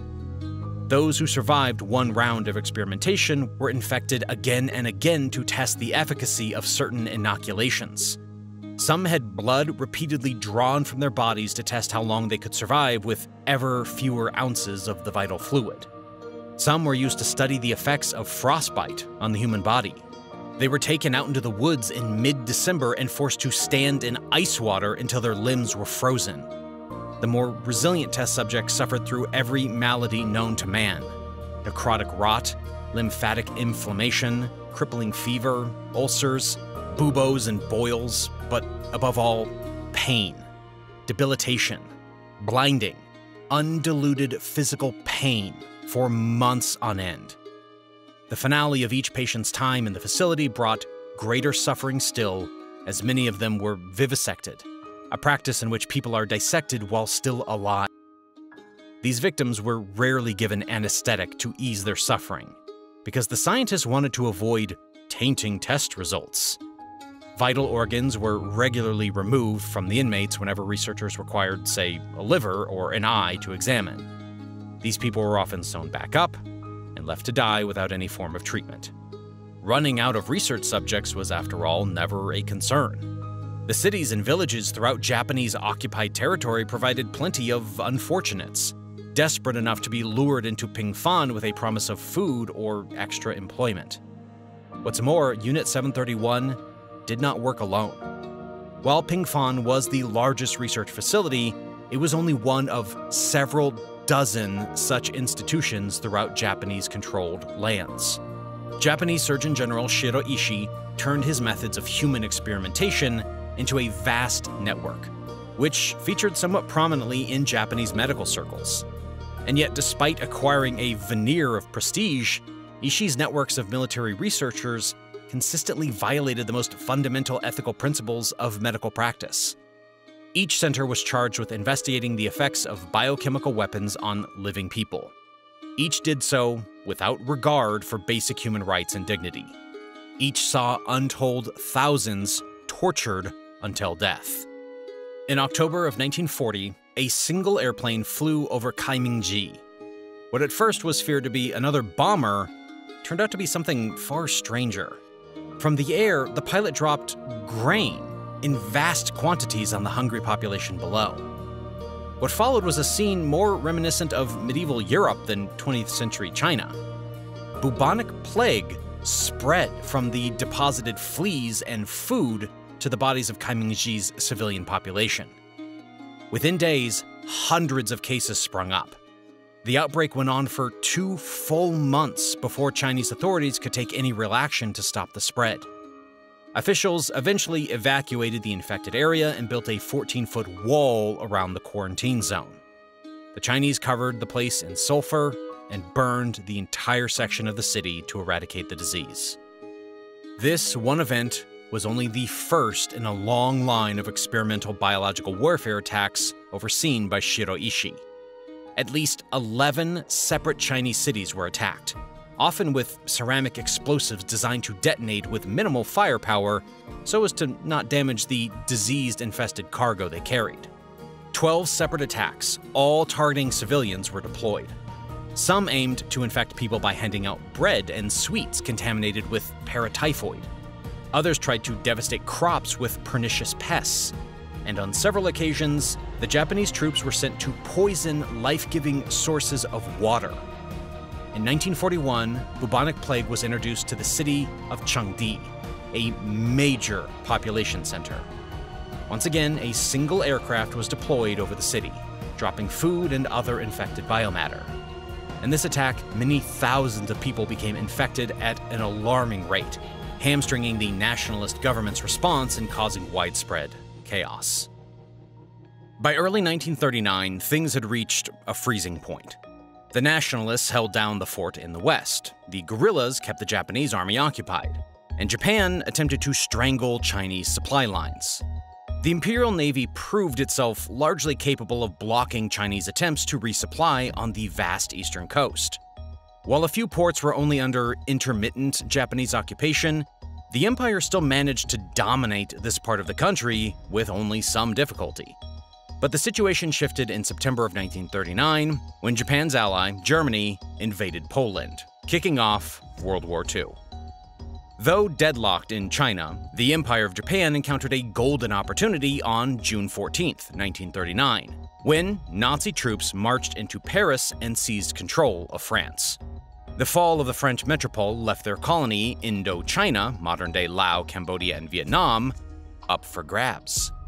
In 1940, they went south to occupy the former French territory and seized control of the last coastal rail line leading into southern China. But much to Japan's chagrin, alliances shifted and eventually the British began using their colony in Myanmar to sustain the Chinese. Japan then countered Britain's move in 1942 when they took control of Myanmar and the British colony of Hong Kong, once again cutting off supply lines into free China. Chiang and the allied Chinese forces were left in dire straits. Back in 1941, the cooperation between the communists and the nationalists had begun to break down. The Reds' numbers had continued to grow despite taking serious losses. In 1940, the 8th Route Army's ranks swelled to 400,000. Unwilling to obey Chiang Kai-shek's orders to evacuate their troops from certain regions, communist forces had found themselves, once again, in violent conflict with the nationalists. These conflicts ended any real collaboration between the two major parties in China's quote-unquote united front. The slow and rickety path to nationalist China's eventual encirclement left the country weak and desperate. Having lost all their major manufacturing hubs in the east, they were often unable to maintain the modernized standards they had come to embrace after the revolution. Without advanced manufacturing and access to transportation infrastructure, the nationalist government was unable to support its troops, much less the mass of civilian refugees that had fled into their territory from the occupied East. To make matters worse, Chiang's government instituted poor fiscal policies to cover short-term necessities, sparking rapid inflation. These compounding problems left both the military and civilian populations destitute. Poverty and financial collapse led to widespread corruption within the army, where hoarding and graft became rampant. Malnutrition set in, and the lack of any nationalist offensive against the Japanese caused the Chinese armed forces to swiftly deteriorate.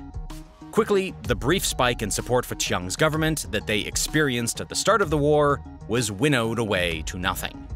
And yet, despite their profound suffering, the people of Free China refused to surrender to imperial forces. As the main opposition to Japan struggled in the West, the communists in the North and the East saw their fortunes improving. The local governments they created frequently encouraged mass participation in party activities. And having instituted land reforms, they pulled a great many peasant farmers over to their side with an improved standard of living. Japan's attempts at erecting a civilian puppet regime continued to flounder in the territories it controlled. Their troubles with recruitment remained a constant concern, and the few Chinese civilians willing to work with Japan were rarely seen as reliable leaders and bureaucrats. In early 1944, relief finally came in the form of material shipments from the United States. Nationalist soldiers trained to become pilots and mechanics, receiving support from the Allies. American and Chinese joint air operations dropped bombs on previously impenetrable Japanese holdfasts. Even so, Chiang's troops were far from ready to mount a grand campaign against occupying forces. After 7 years of war and poor governance, the nationalists were left ineffective and unpopular. At the same time, the communist forces had only grown. As America fought the war in the Pacific and drew Japanese troops away from China, the Reds were all too happy to move into the vacuum they left behind. In the summer of 1945, Japan found itself in a familiar position, staring down the barrel of an American cannon. Once again, almost exactly 100 years after Commodore Perry opened up Japan, American warships were flocking to Japanese shores. At the end of July 1945, the Imperial Japanese Navy was no longer able to conduct major defensive operations. Allied forces were set to invade Japan's home islands. In public, the Japanese government expressed its determination to keep fighting. Privately, they were reaching out to the Soviet Union in hopes that Stalin and Molotov would act as mediators between them and the US. What happened next made all of this posturing seem infantile in comparison. Between August 5th and August 10th, 1945, 3 things happened. First, the United States dropped the first A-bomb on Hiroshima. The city was a supply and logistics hub for Japanese armed forces, and most importantly, housed the headquarters for the 2nd General Army, which had been tasked with commanding the defense of all southern Japan. The bomb's detonation marked the first use of nuclear weapons in the theater of war. The massive blast and subsequent fallout killed between 90,000 and 146,000 people, most of whom were civilians. Second, on August 9th, the Soviet Union mounted a full-scale invasion of Manchuria, which would only last 11 days. In that time, the Soviets confounded Japanese expectations with a series of surprise maneuvers. Despite only having 11 days, the Soviets managed to march through all of Manchuria, eventually stopping at the 38th parallel, wiping out Japanese control of the region. Third, also on August 9th, US troops dropped a second nuke on Japan, this time targeting Nagasaki, killing between 60 and 80,000. Having taken one more blow than they could handle, the Japanese High Command made a decision. For the very first time, on August 15th, 1945, Japan and its 77 million citizens heard their emperor's voice on the radio.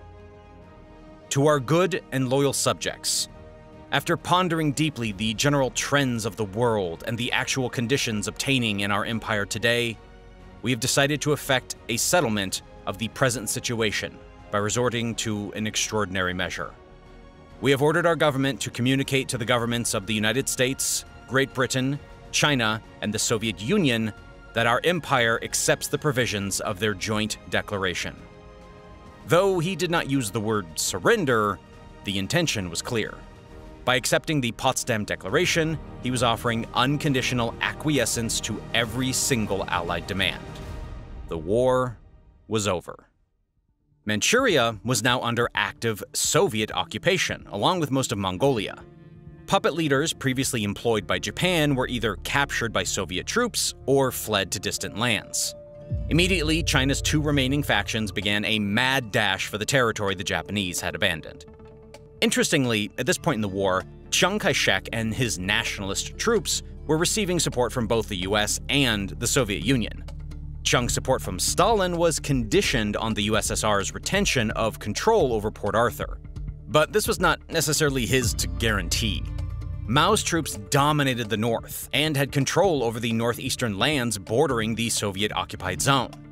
The United States temporarily landed 50,000 troops in Beijing to hold down the fort, as 100,000 nationalist troops were flown in. The nationalists, apparently unconcerned for their reputation, began forcibly conscripting the local citizenry, looting local homes, and governing just as poorly in the eastern city as they had in the west for so many years. Needless to say, communist power only grew as a result as the rural peasants flocked to Mao.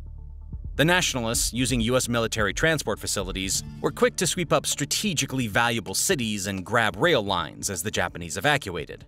But they suffered from the same problem the Japanese experienced. Communist guerrillas occupied vast tracts of rural land and were essentially free to torment Chiang Kai-shek's troops exactly as they had the Japanese.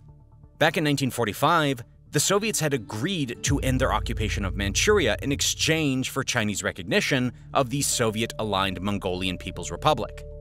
Suddenly, fearing the total extinction of the Chinese Communist Party, the USSR began to tip away from the nationalists.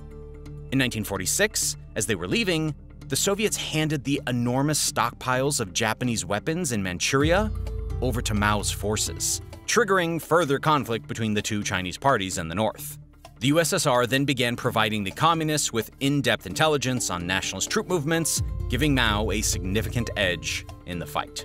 The nationalists were caught up in further missteps as they began to work with Japanese generals. These former enemy commanders were responsible for the deaths of hundreds of thousands of Chinese citizens, who they killed through the use of scorched earth tactics in the north. Despite the negative impact on their reputation, the nationalists protected these war criminals, who began to work closely with Chiang as his advisors. Their refusal to turn over Japanese war criminals for prosecution, and their even closer association with the former blue-shirt Chinese fascists, resulted in a loss of support from the United States. The next nationalist offensive campaign against the communists saw them seize a major city at the untenable cost of 1 million troops. Despite urban losses, Mao now had an army of 5 million soldiers and could expand across rural reaches without high losses. By 1948, the communists began to capture major cities from Chiang's troops. Their losses meant little as they were able to immediately recruit more troops from the peasant population, a feat that nationalists could not achieve with their poor reputation. The communist advance south was sure-footed from there, and nationalist leaders began either fleeing to Taiwan or defecting to the communist cause. On October 1st, 1949, from the new capital of Beijing, Mao proclaimed the establishment of the People's Republic of China. The Allied occupation of Japan was plotted out in a series of conferences before Japanese surrender. The Allies, China, Britain, the USSR, and the United States, put particular attention into how Japan would be disarmed, how to prevent future remilitarization, how its colonies would be managed, and how its economy would be stabilized. And while the other Allied nations had a say in what reforms were implemented, the nation was, first and foremost, occupied by troops of the United States. In September of 1945, U.S. General MacArthur was appointed Supreme Allied Commander of Japan, placing him in charge of what would become a 7-year-long occupation. Having received his command, MacArthur plotted out his strategy for reforming the Japanese society. First, destroy the military power, punish war criminals, build the structure of representative government, modernize the Constitution, hold free elections, enfranchise the women, release the political prisoners, liberate the farmers, establish a free labor movement, encourage free economy, abolish police oppression, develop a free and responsible press, liberalize education, decentralize the political power, separate church from state. Japan's refusal to surrender until the last possible moment meant the destruction of an exceptional amount of the nation's infrastructure. Firebombing campaigns and supply shortages left the people of Japan physically and mentally exhausted. US B-29 bombers targeted manufacturing and transportation hubs. Major and minor cities were crippled under the weight of American military might. Tokyo had been all but destroyed after American air raids carpeted the city, killing more than 83,000 and leaving over 1 million homeless. By the end of the war, more than 600 major industrial facilities had been destroyed. As many as 500,000 Japanese citizens had been killed, and 8.5 million had no place to sleep at night. When the occupation began, 4.2 million new homes needed to be built. Transportation networks had to be restored. Schools and hospitals had to be constructed, and, most importantly, food production had to be reestablished. In the final years of the war, the average Japanese adult was living on just 1,042 calories per day. Though in major urban areas like Tokyo, things were even worse, with people living on a little over 700 calories each day. Immediately, emergency wheat donations were shipped in from the US. The government higher-ups who had been involved with military affairs were largely purged from political office. 28 of these dismissed politicians found themselves in handcuffs, standing trial for war crimes in Tokyo. In total, only 7 officials were put to death, with 16 receiving life sentences. Emperor Hirohito, and indeed all members of the extended royal family, were spared prosecution, despite having committed a panoply of crimes during the war. Among those who went unpunished was the emperor's uncle, Prince Yasuhiko Asaka, who, as previously discussed, was responsible for the Nanjing massacre. In his place, Iwane Matsui was, controversially, held responsible despite having taken some actions that arguably would exonerate him. Shiroishi and his cronies escaped from justice by striking a deal with General MacArthur. To dodge prosecution, the scientists released all their illegal research findings to the US, which in turn covered up the truth of the horrors they committed. The reinstitution of a liberal democratic state began with a reduction in the role of the emperor. The monarchy became a figurehead. Its powers largely transferred to the hands of the democratically elected leadership. Wealthy landlords who had previously owned the majority of agricultural properties in the country were made to sell vast quantities of land. In turn, this land was sold at cost to their previous tenant farmers, breaking apart the nation's heavily concentrated agricultural industry. The wealthy elites of Japan saw their bases of power partially destroyed as worker unions, antitrust legislation, and labor rights were all put in place. Elections were held with shocking speed, the first taking place on the 10th of April 1946. This election was the first in which Japanese women had the right to vote. 1 year after, Japan's new pacifist constitution was adopted. The document's ratification stripped away the nation's right to wage war and build up its military forces. The constitution did allow for the creation of smaller Japanese self-defense forces, which would operate in conjunction with American troops to protect Japan from the rising communist threats to the west and north. Unsurprisingly, with one nation facing substantial international isolation and the other completely demilitarized, Sino-Japanese relations became notably less scintillating. Even so, in 1950, the Sino-Soviet Treaty of Friendship, Alliance, and Mutual Assistance was signed. Article 1 of the treaty was a mutual defense pact designed to prevent the revival of Japanese imperialism. In 1952, Japan recognized the government in Taiwan, aka the Republic of China, as the legitimate Chinese state. Despite this, the Japanese government exchanged trade, labor, and cultural delegations with Communist China in the 1950s to maintain diplomatic relations. In 1952, Mao's China and the Japanese government ratified their first trade deal. In 1958, Mao's government severed all trade ties with Japan out of frustration over Japan's support of the Republic of China. But these bonds were soon mended in 1960 out of desperation, after the Soviet Union broke its previously close ties with Communist China, forcing the nation to backtrack to defend its economy. In 1972, relations between Japan and Communist China were normalized with the signing of a joint communique. The document outlined 3 key points. First, Japan acknowledged its hand in causing great harm to the Chinese people during its invasion and occupation. In turn, China renounced its demands for war reparations. Second, Japan, at least on paper, recognized the Communist People's Republic of China as the only government of China, and agreed that Taiwan was an inalienable part of the territory of the People's Republic. And lastly, the agreement confirmed that the two countries would establish diplomatic relations, exchange ambassadors, and would negotiate agreements in trade, shipping, aviation, and fisheries. A long-term private trade agreement was signed by China and Japan in February of 1978. Under this deal, trade was meant to increase by $20 billion within the next 7 years, with Japan exporting production equipment, technology, construction materials, and machine parts in exchange for crude oil and coal. This ploy proved overly optimistic when, the following year, the Chinese were compelled to slow their development goals and scale down their financial obligations. Despite it being downgraded, the deal was a major milestone and demonstrated the two countries' dedication to normalization. From there, the story of relations between the two nations is one of investment and peaceful coexistence, with a few important caveats. Despite the comparatively muted relations the two countries had experienced over the past 70 years, the reality of China and Japan's sordid past shines through to today. In March of 2005, 17 Chinese cities erupted in protest. The angry citizens weren't reprimanding their leaders or demanding domestic change. Rather, their anger was turned outward. The mass demonstrations were directed against Japan.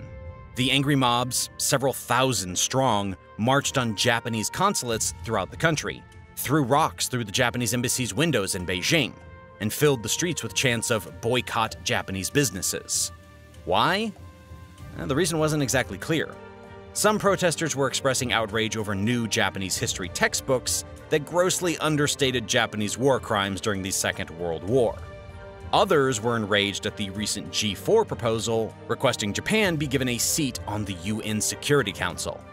Many others were simply content to toss eggs at Japanese restaurants and grocery stores, expressing a generalized sense of rage that they felt towards the island nation.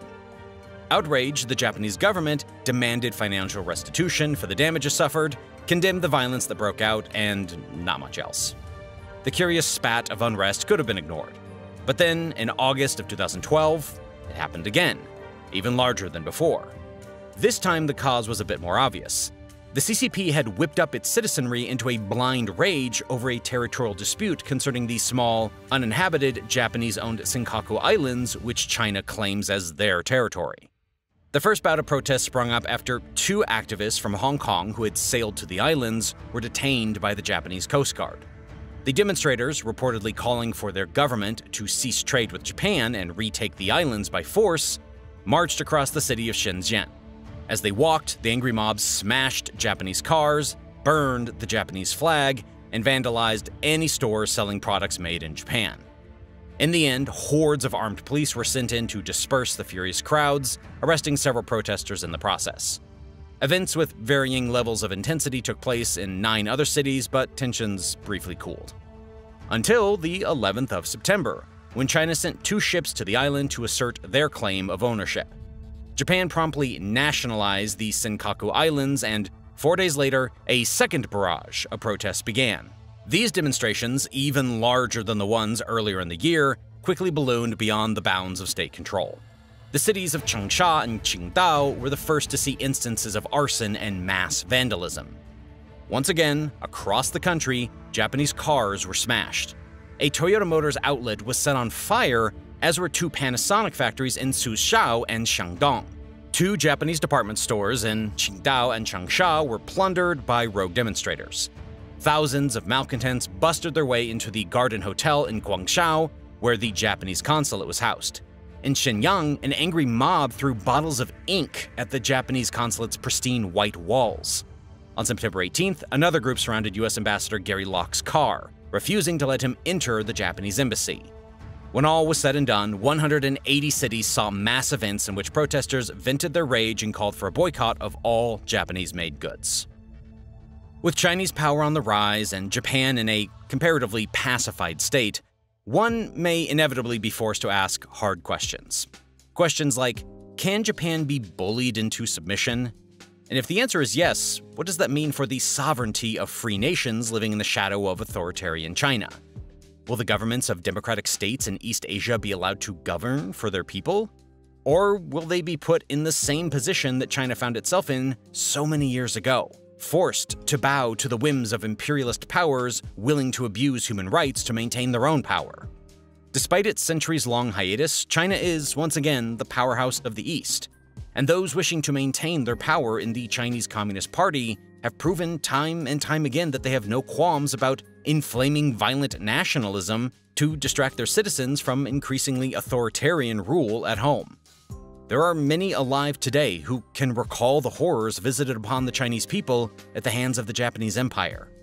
There are even more who grew up hearing stories of what happened from their parents, their grandparents, and their great-grandparents.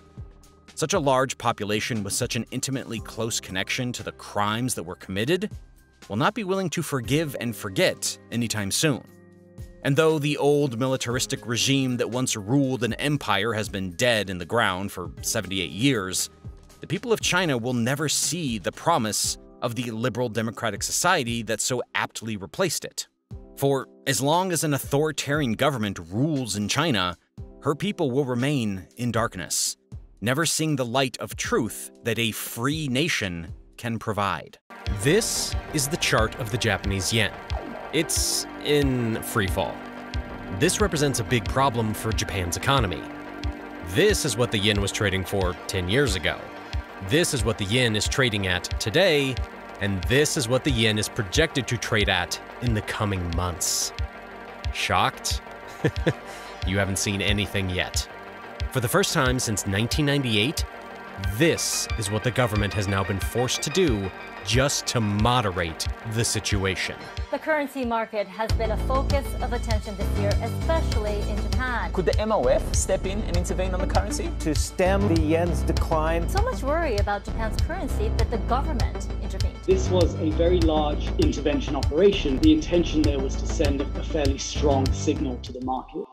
In yet another episode of 2022 wreaking havoc in the financial markets, what was once a world-acknowledged safe haven currency has now been turned into another desolate currency. Yes, I'm talking about the Japanese yen, and how it is crashing to the ground. In what has been a constant decline this year, the Japanese yen is falling to levels last seen decades ago against the US dollar. While you may sit there and think that this is a problem whose consequences are exclusive to Japan, yeah, you're sadly mistaken. As the yen falls and creates economic turbulence within the nation, the whole world, and particularly the United States, will be affected, in a way.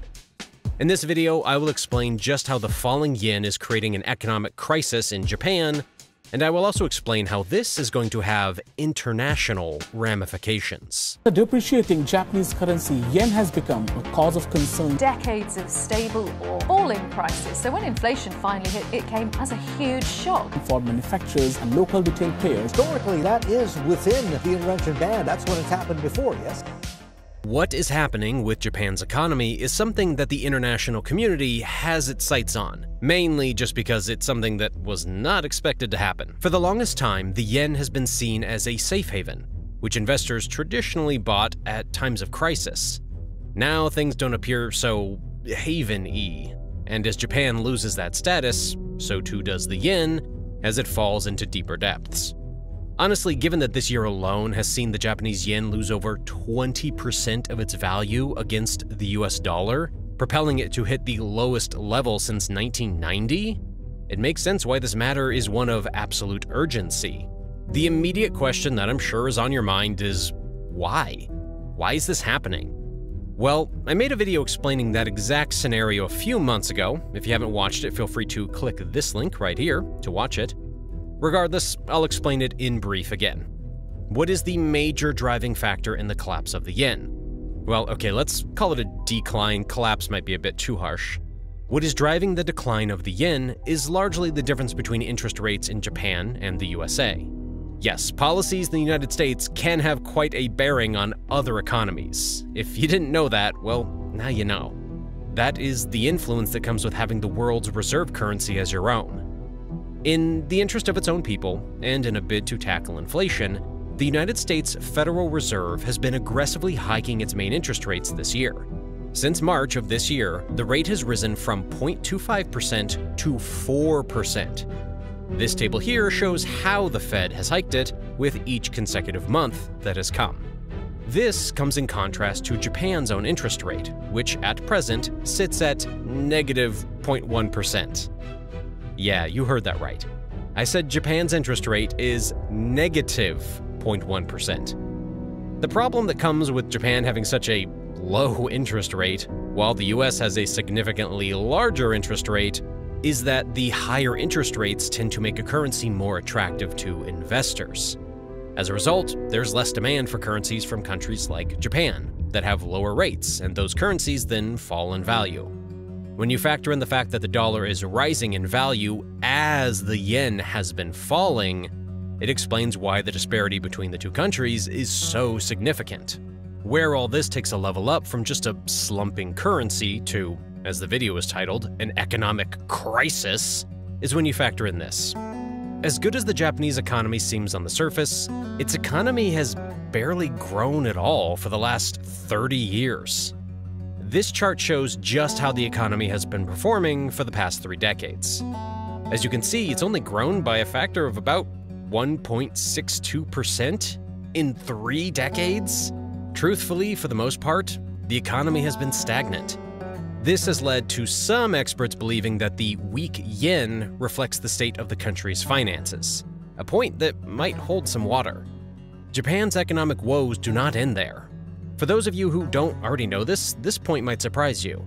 Japan just so happens to be the world's most indebted country. The island nation has the highest national debt in the world at 235% of its GDP.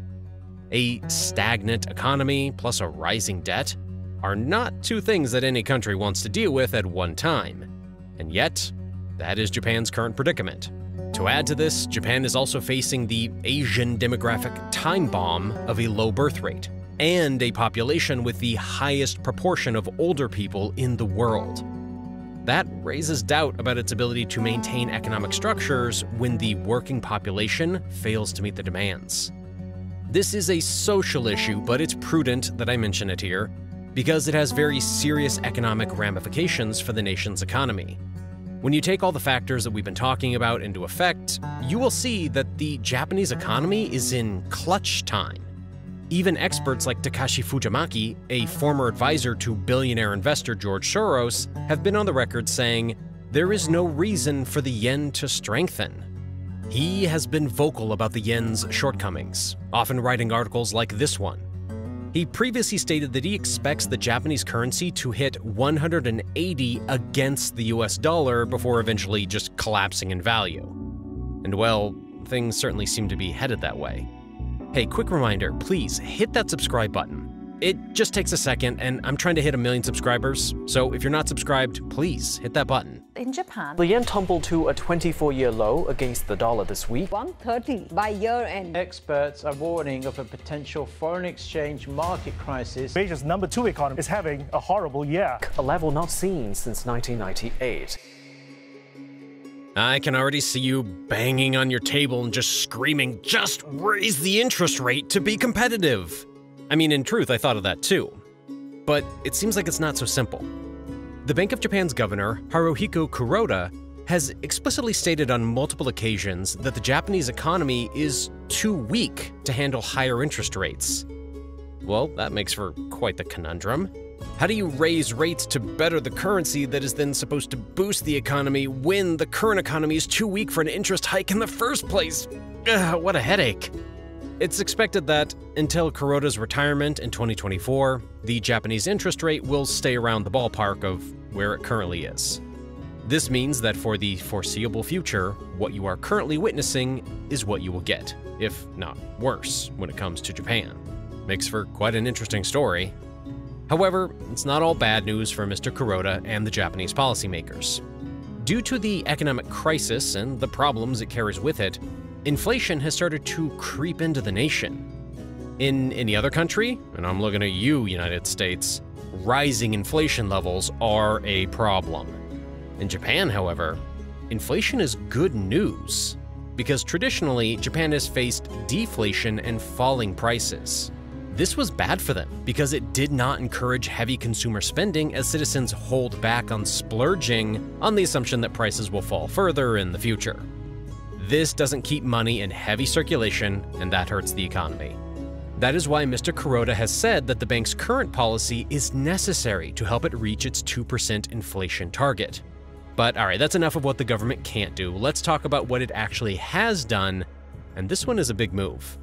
The Japanese government has been content to remain on the sidelines, but as the yen continued to slump heavily downwards, the government saw it prudent to jump in.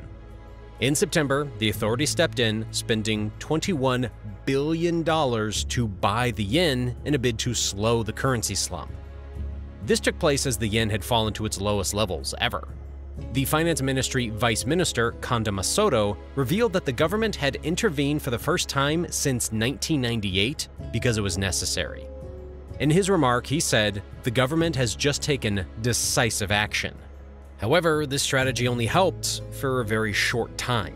As soon after, the currency began tumbling again, getting worse than before. You see, the government's intervention was aimed at strengthening its currency. This works like so. Yen buying reduces the amount of yen in the market and raises its value.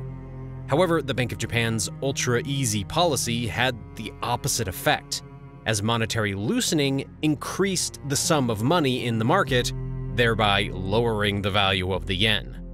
The government buying the yen, while the Bank of Japan maintains its easy stance, is like stepping on the gas and the brakes at the same time. This might be what caused the negation of the government's efforts. Economist Kumano Hideo says officials are painfully aware that the intervention can only accomplish so much. He said, "The government knows that the effects of intervention are limited. That's why it launched a surprise attack, so to speak, at the most effective time, just after all the major monetary policy decisions. You deploy such a strategy when you know your battle strength is lacking, so to speak." However, even as the government continues to intervene, on and off the record, it can only do so for so long. The Japanese government has a foreign exchange fund special account that has about $1.3 trillion in it. On paper, this makes it likely that the government can just keep intervening. But nothing could be farther from the truth. Much of that money has been invested into things like US government bonds, so the amount of liquidity the government has may actually not be that much. It is very likely that the government has no intention of continuing intervention for an extended period, simply because it can't.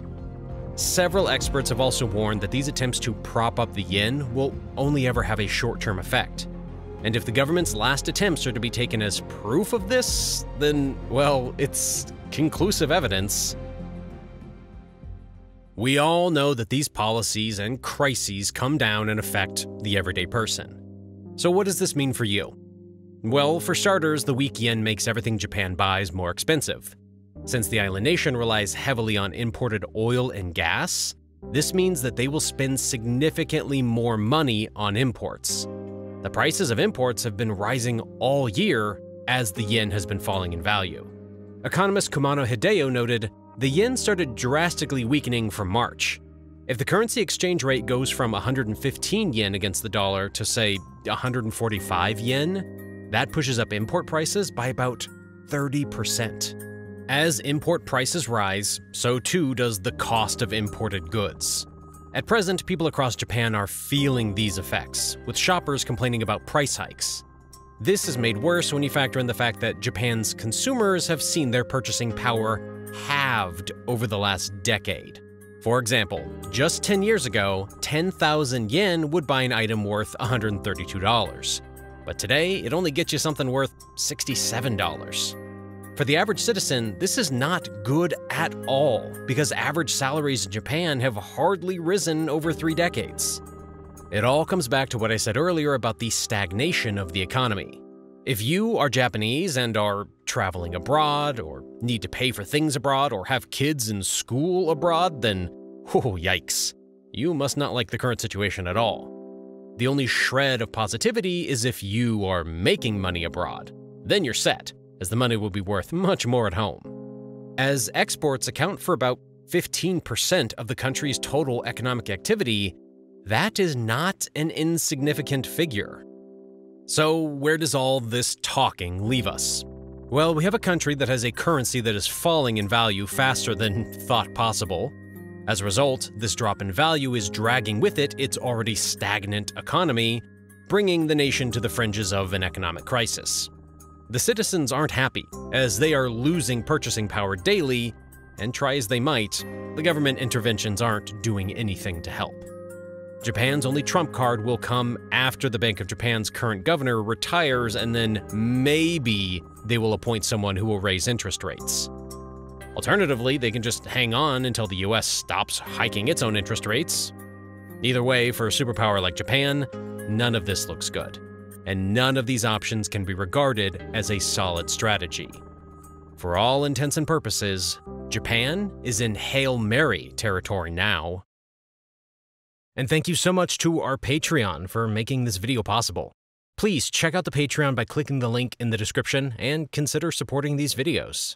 A few days ago, China released its 2023 edition of what's known as the Standard Map. But this isn't your average map. It's creating quite a stir on the international stage. This new map showed Indian territories as part of China's sovereign territory, specifically Akshay Chin and Arunachal Pradesh. Beijing claimed these areas as their own, and India responded with a strong rebuttal.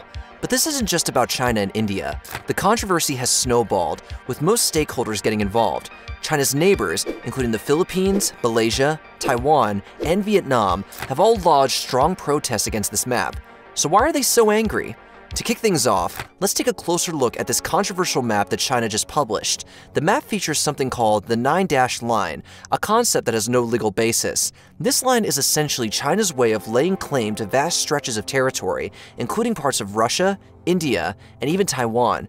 As you can see, this line stretches across the South China Sea, encompassing an enormous area. But here's the twist. China has now added an extra dash to the east of Taiwan, implying that Taiwan is part of China's territory. This move has set off alarm bells worldwide, and rightfully so. India's External Affairs Minister, Dr. S. Jaishankar, called China's claims absurd and said, "This is an old habit of theirs. It is not something which is new. Making absurd claims does not make other people's territories yours." While the Philippines stated that the map has no basis under international law, Malaysia too dismissed China's claims, maintaining its stance of rejecting any foreign party's sovereignty claims over its maritime features. The international community is not mincing words when it comes to criticizing China's actions. This map is undeniably causing a diplomatic storm. Now let's hear what China has to say in its defense. China argues that this map is a routine practice, something they do regularly, and is in line with their exercise of sovereignty. They want everyone to view the matter objectively and calmly and avoid overinterpretation. The timing of this map's release is interesting, given that the G20 summit is just around the corner. Is China trying to set the stage for discussions at the summit, or is there a more straightforward explanation? To better grasp what's happening now, let's look at the history between India and China. First, be sure to hit the like button. A video pointing out CCP's mistake is most definitely going to get downvoted by CCP bots, so your likes help us a lot with the algorithm. In the late 19th century, the world was undergoing profound changes, and the balance of power was shifting. This is when the Anglo-Chinese Convention of 1890 came into play. It was a very important event in the history of how China and Britain interacted. This convention was signed on September 20th, 1890 in Beijing, and had a big impact on both countries and how much control they had in East Asia. Before this, in the mid-19th century, China had lost in the Opium Wars, which were really embarrassing. This led to a bunch of unfair deals with Western countries, especially the Treaty of Nanking in 1842. These deals gave foreign people special rights in China and gave away parts of China to Western countries. Around the same time, as countries were trying to grab land in Africa, they were also trying to do the same thing in East Asia. Britain wanted to make sure it didn't lose its power in China and tried to stop other countries from taking over. One of the central provisions of the convention was the establishment of a demarcation line. This line extended from the mouth of the Irrawaddy River in Burma, now Myanmar, to the mountains of Tibet, effectively dividing British-controlled Burma and Chinese-controlled Tibet.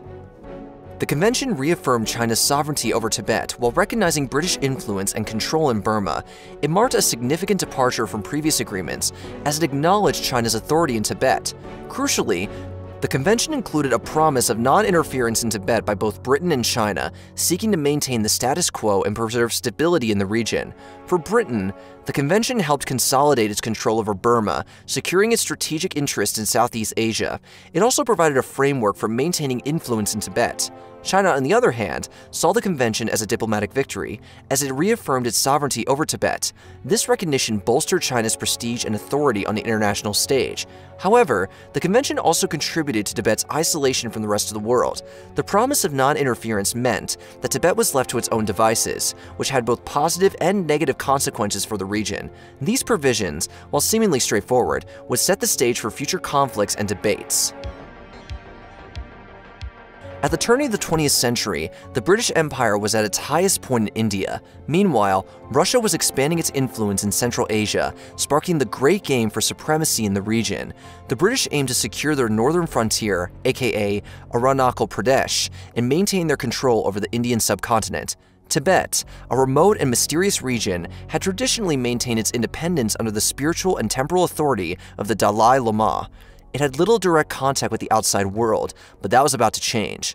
In 1914, amidst World War II, a conference was convened in Simla, a picturesque hill station in British India.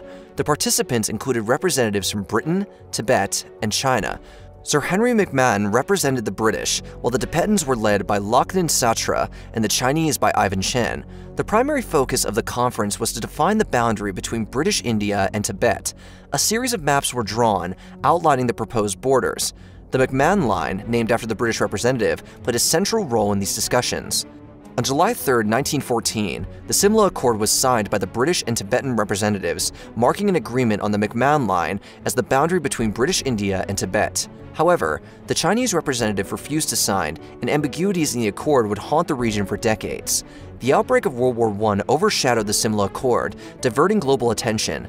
The British, preoccupied with the war, failed to enforce the accord, leading to its virtual abandonment. The McMahon Line, established during the Simla Accord, will become a source of dispute between India and China, leading to the Sino-Indian War of 1962. The legacy of this accord continues to influence geopolitics in the region. The validity of the McMahon Line is a matter of international law. Some legal experts argue that the line is valid because it was signed by the Tibetan government, which at the time, an independent state. Others argue that the line is invalid because China was not a party to the Simla Agreement and because the Tibetan government did not have the authority to cede territory to British India.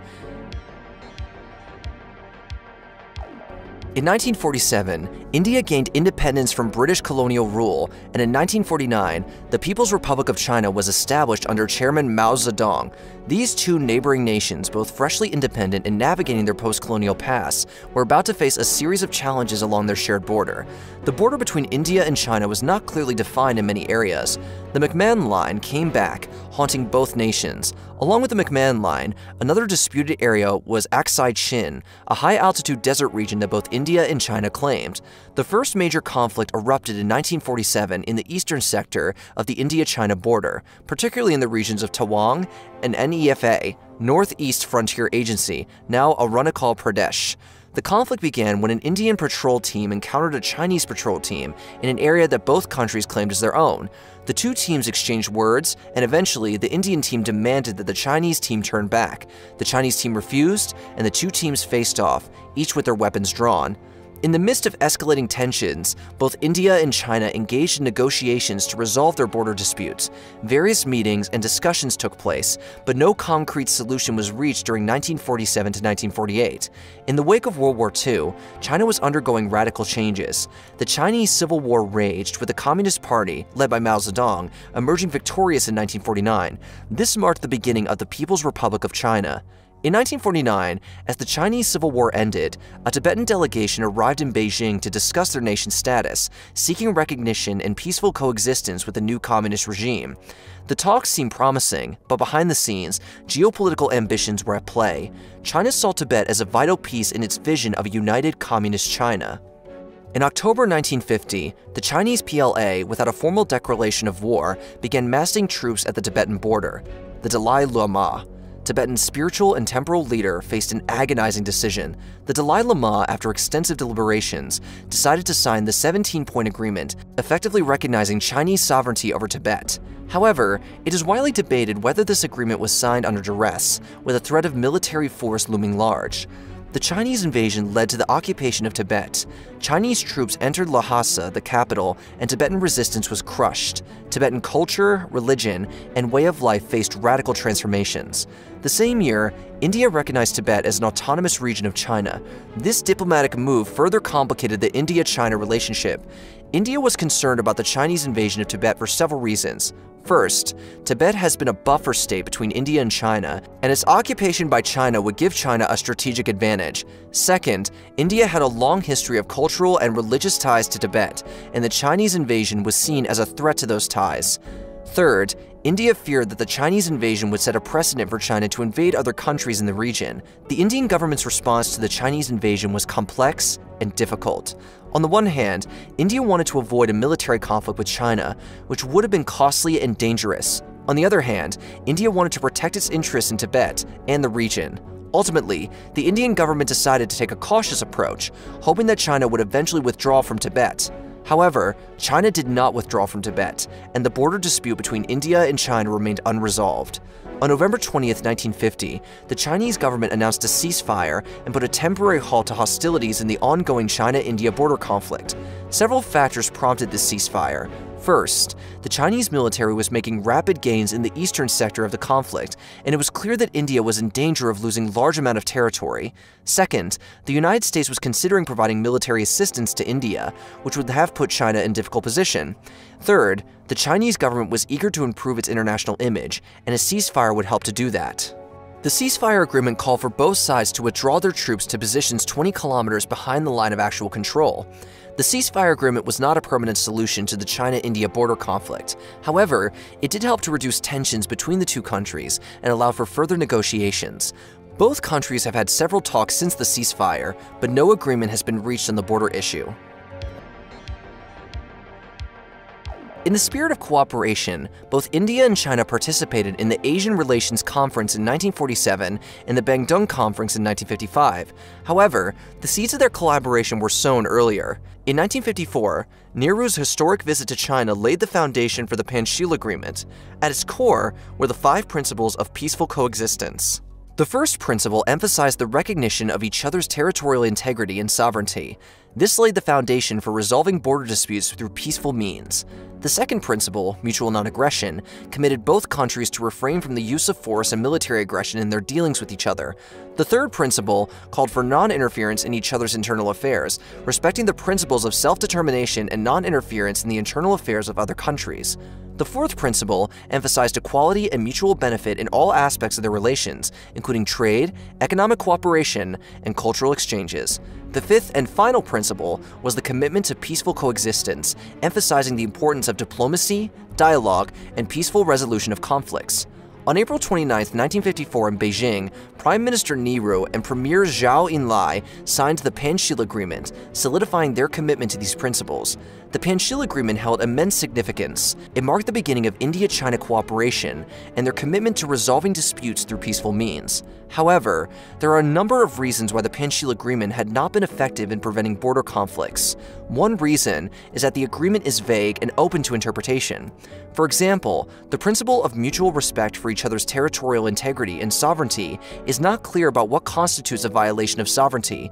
This has led to disagreements between India and China about where the border lies.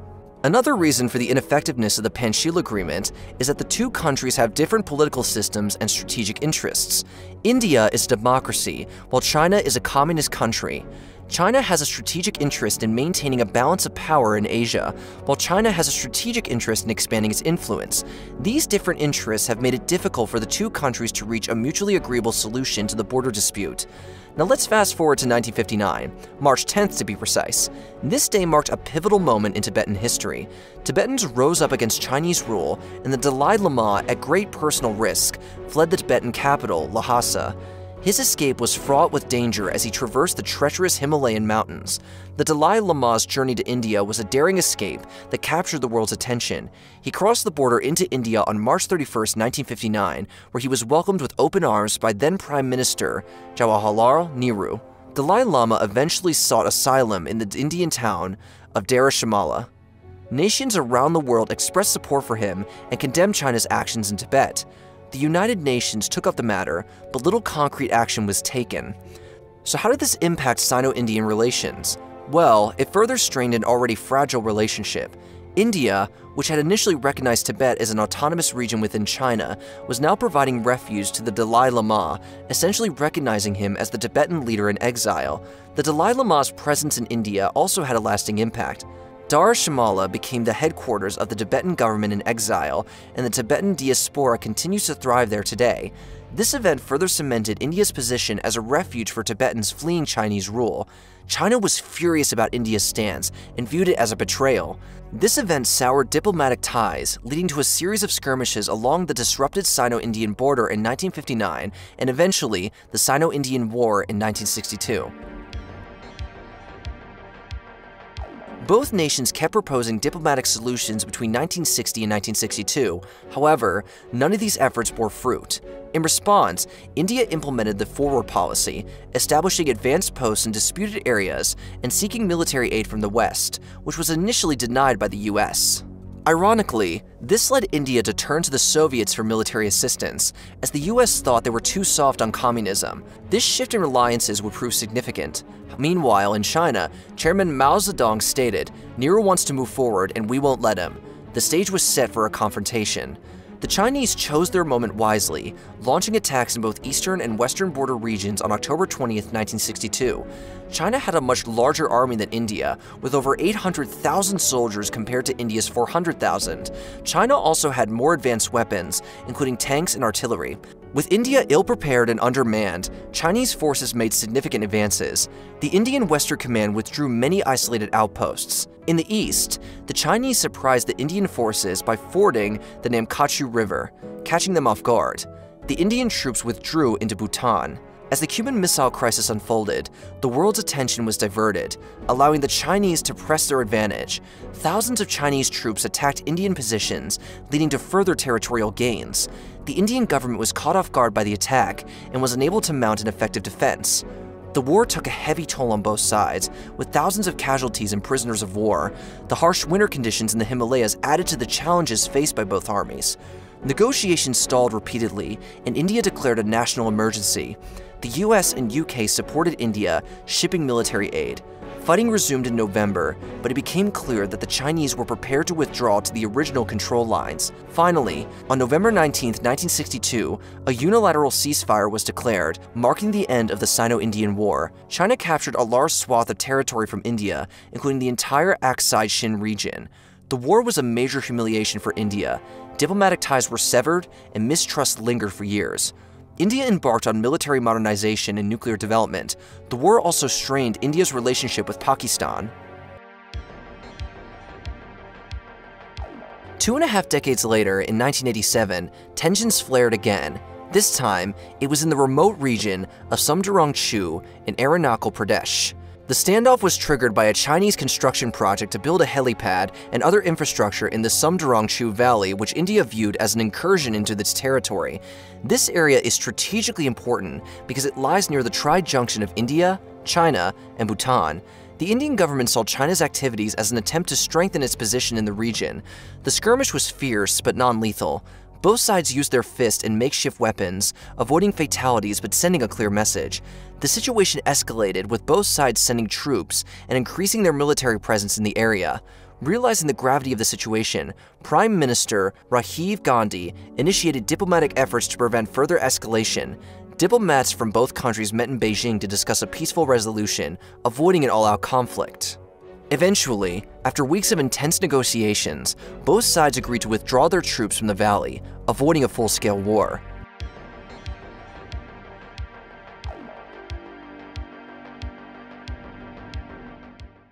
During the early 1990s, India and China encountered a critical juncture in their bilateral ties, especially concerning their contested border regions. Over the years, intermittent disputes had ignited military clashes and prolonged standoffs. In a bid to avert further escalation and foster harmonious coexistence, both nations initiated a diplomatic endeavor that ultimately led to the ratification of the Agreement on Maintaining Peace and Serenity along the line of actual control in the India-China border regions in September 1993. The agreement consists of 9 articles, which outline the following commitments by the two countries. To maintain the status quo along the line of actual control, LAC, pending a final settlement of the boundary question. to reduce their military forces along the LAC to minimum levels compatible with friendly and good neighborly relations, to refrain from conducting any military exercises involving more than one division in close proximity to the LAC, to notify each other of military exercises involving more than one brigade along the LAC, to establish a working mechanism for consultation and coordination on border affairs, to resolve any disputes arising out of the implementation of the agreement through peaceful means. The 1993 agreement was a significant step forward in the India-China relationship. The agreement also helped to reduce tensions between the two countries, which had been high in the wake of the 1962 Sino-Indian War. While the 1993 agreement marked a significant milestone in Sino-Indian relations, it faced challenges in implementation. Border incidents and disputes continued to arise, particularly in the western sector. The differing perceptions of the LAC and unresolved territorial claims remain contentious issues. The 1993 agreement is still in force today. However, there are some challenges to its implementation. One challenge is that the agreement does not define the LAC precisely. This has led to some ambiguity about where the border actually lies. Another challenge is that the agreement does not address the issue of the disputed Aksai-Chin region. As the world transitioned from the Cold War era to a new global order, the year 1996 bore witness to geopolitical shifts and emerging security challenges.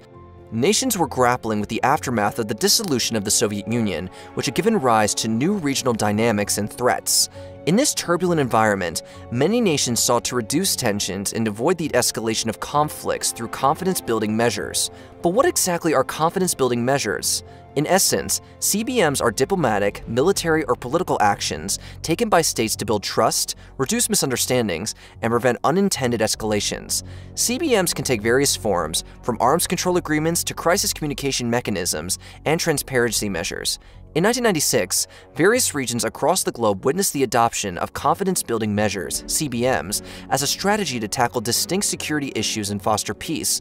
Notably, India and China jointly embraced a series of CBMs aimed at averting miscommunications and diminishing the potential for armed conflicts along the line of actual control, LAC.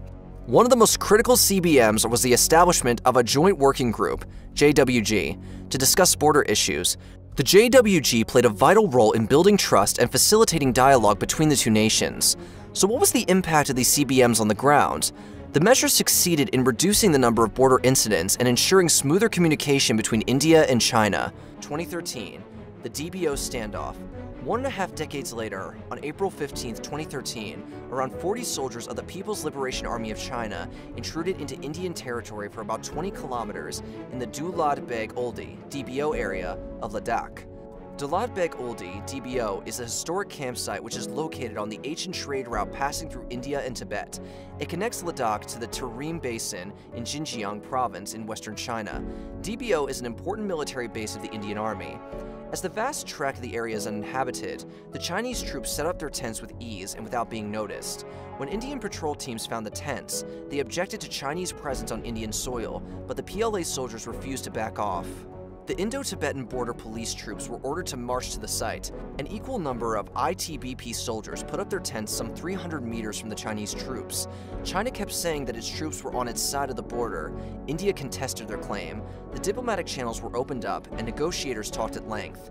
Ministry of External Affairs officials got in touch with their Chinese counterparts. The then Indian ambassador to China S. Shashankar visited the Chinese Foreign Office in Beijing twice. Finally, a series of flag meetings between the local commanders from the two sides took place, and after 3 weeks, Dulad Beg Oldi standoff was resolved. 2013, Chumar standoff. Hours after Chinese troops pulled back from the Dulad Beg Oldi, they came back in Chumar area in Ladakh. This time, the local patrol team said that some 300 PLA troops were camping in Chumar. Chinese troops came there objecting to tin shed structures put by the Indian forces. Chinese troops said that as per the deal agreed during the last standoff, India had to dismantle the tin sheds which PLA termed as bunkers. Chumar is the last village in Ladakh area of Jammu and Kashmir bordering Himachal Pradesh. Chumar has been a bone of contention between India and China, with the latter claiming it to be its own territory. Chinese troops have been foraying into this border area with their helicopters almost every year. This time, their troops raised tents on the ground. Hectic diplomatic parleys began once again. S. Shankar again played a key role in restoring the status quo. Chinese Premier Li Qingshan was scheduled to visit on May 19th to India that year. In the view of his visit, diplomatic deliberations yielded results. Chinese troops dismantled their tents on May 5th, and then the Indian forces removed their tin sheds. Flag meetings were held on May 6th, and the Shumar standoff was resolved in 21 days, with China agreeing to patrolling by the Indian troops in the area as before. 2014, Demchok standoff. Demchok standoff began on September 10, 2014, as Indian patrol teams discovered that the Chinese troops had deployed heavy machinery to build a road inside Indian territory. Objecting to it, Indian forces moved and camped opposite Chinese troops. Demchok is located in the same Shumar area. According to the 2011 Census of India, Demchok has 31 households with a total population of 78 persons. But China claims that Demchok is part of the autonomous Tibet region. The Demchok standoff continued even when Narendra Modi and Xi Jinping signed 12 deals on September 18th. It was apparent that Modi had discussed the issue with Jinping, who was said to have shown discomfort regarding the Chinese forces' incursion. Jinping reportedly provided assurances to Modi during their talks, which subsequently led to the resolution of the Demchok standoff. But it took another week for the Chinese forces to withdraw, which followed a meeting between External Affairs Minister Sun Shoare and her Chinese counterpart in New York on September 26. Finally, after 20 days, PLA troops withdrew to their pre-September 10th position. 2017, Doklam standoff. The Doklam standoff began on June 16, 2017, 10 days after Bhutan objected to Chinese road construction in the disputed area. Doklam Plateau is a disputed area between Bhutan and China. The two countries had held 24 rounds of talks for finding a resolution to border disputes in 3 pockets, including Doklam. After Bhutan requested the Indian Army, the troops reached the site of road construction and stopped the Chinese activity. This led to soldiers jostling with each other. They were seen pushing each other in a widely circulated video. Soon, the troops from both the sides took their positions nearly 150 meters from each other at Doklam. While China kept demanding that India must withdraw the troops unconditionally and acknowledge Chinese sovereignty over Doklam, MEA officials launched diplomatic efforts to prevent the escalation of the standoff.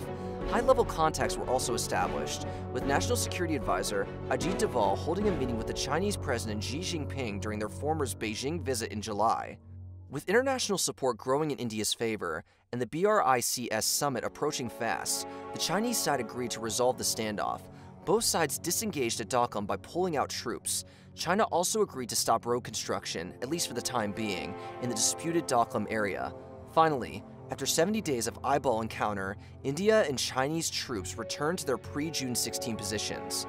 2020, the Galwan Valley clash. The Galwan Valley clash during the year overshadowed all previous incidents, emerging as a significantly more significant and critical development. The Galwan Valley, located in the Ladakh region of India, is a strategically significant area for both India and China.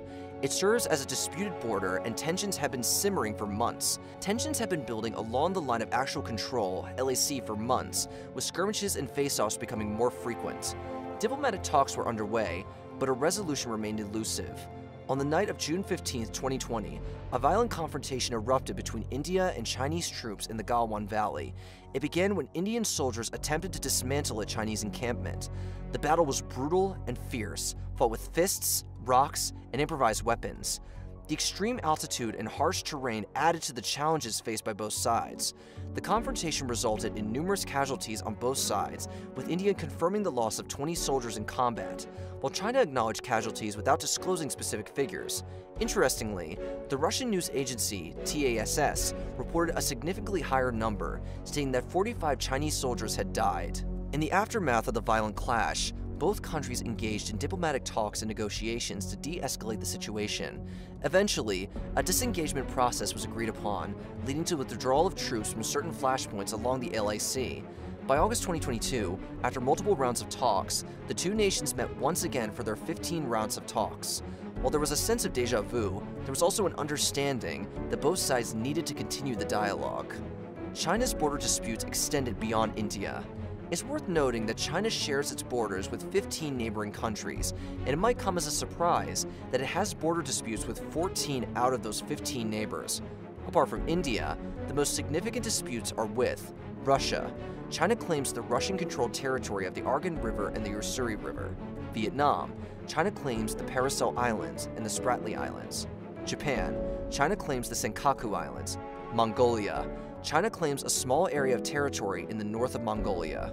The CCP's expansion mindset is rooted in its ideology of Chinese nationalism. This ideology holds that China is a great power that has been humiliated by foreign powers in the past. The CCP believes that it's its mission to restore China to its rightful place as a leading power in the world. The CCP's expansionistic policies are also motivated by its desire to secure natural resources and strategic territory. China is a rapidly growing economy that requires access to natural resources such as oil, gas, and minerals. It also wants to control key strategic waterways such as the South China Sea. There is no agreement on whether China wants to expand its territory. Some people say that China's border disputes are just old problems and that China does not want to use force to solve them. Others say that China's recent actions, such as publishing a new map that includes disputed territory, show that China wants to expand. The new map is part of China's efforts to claim disputed territory. China has also increased its military presence in the South China Sea and has conducted aggressive maritime patrols. These actions have made some people worry that China is trying to expand its power in the region. It is possible that China will use the map to justify further militarization of the South China Sea. It is also possible that the map will lead to increased tensions between China and its neighbors. The future of the South China Sea remains uncertain, but the new map is a sign that China is willing to take a more assertive approach to its territorial claims. This is the chart of Japan's 10-year Treasury yield. It's not cryptocurrency rising or meme stock crashing. It's way more important than all of those volatile investments.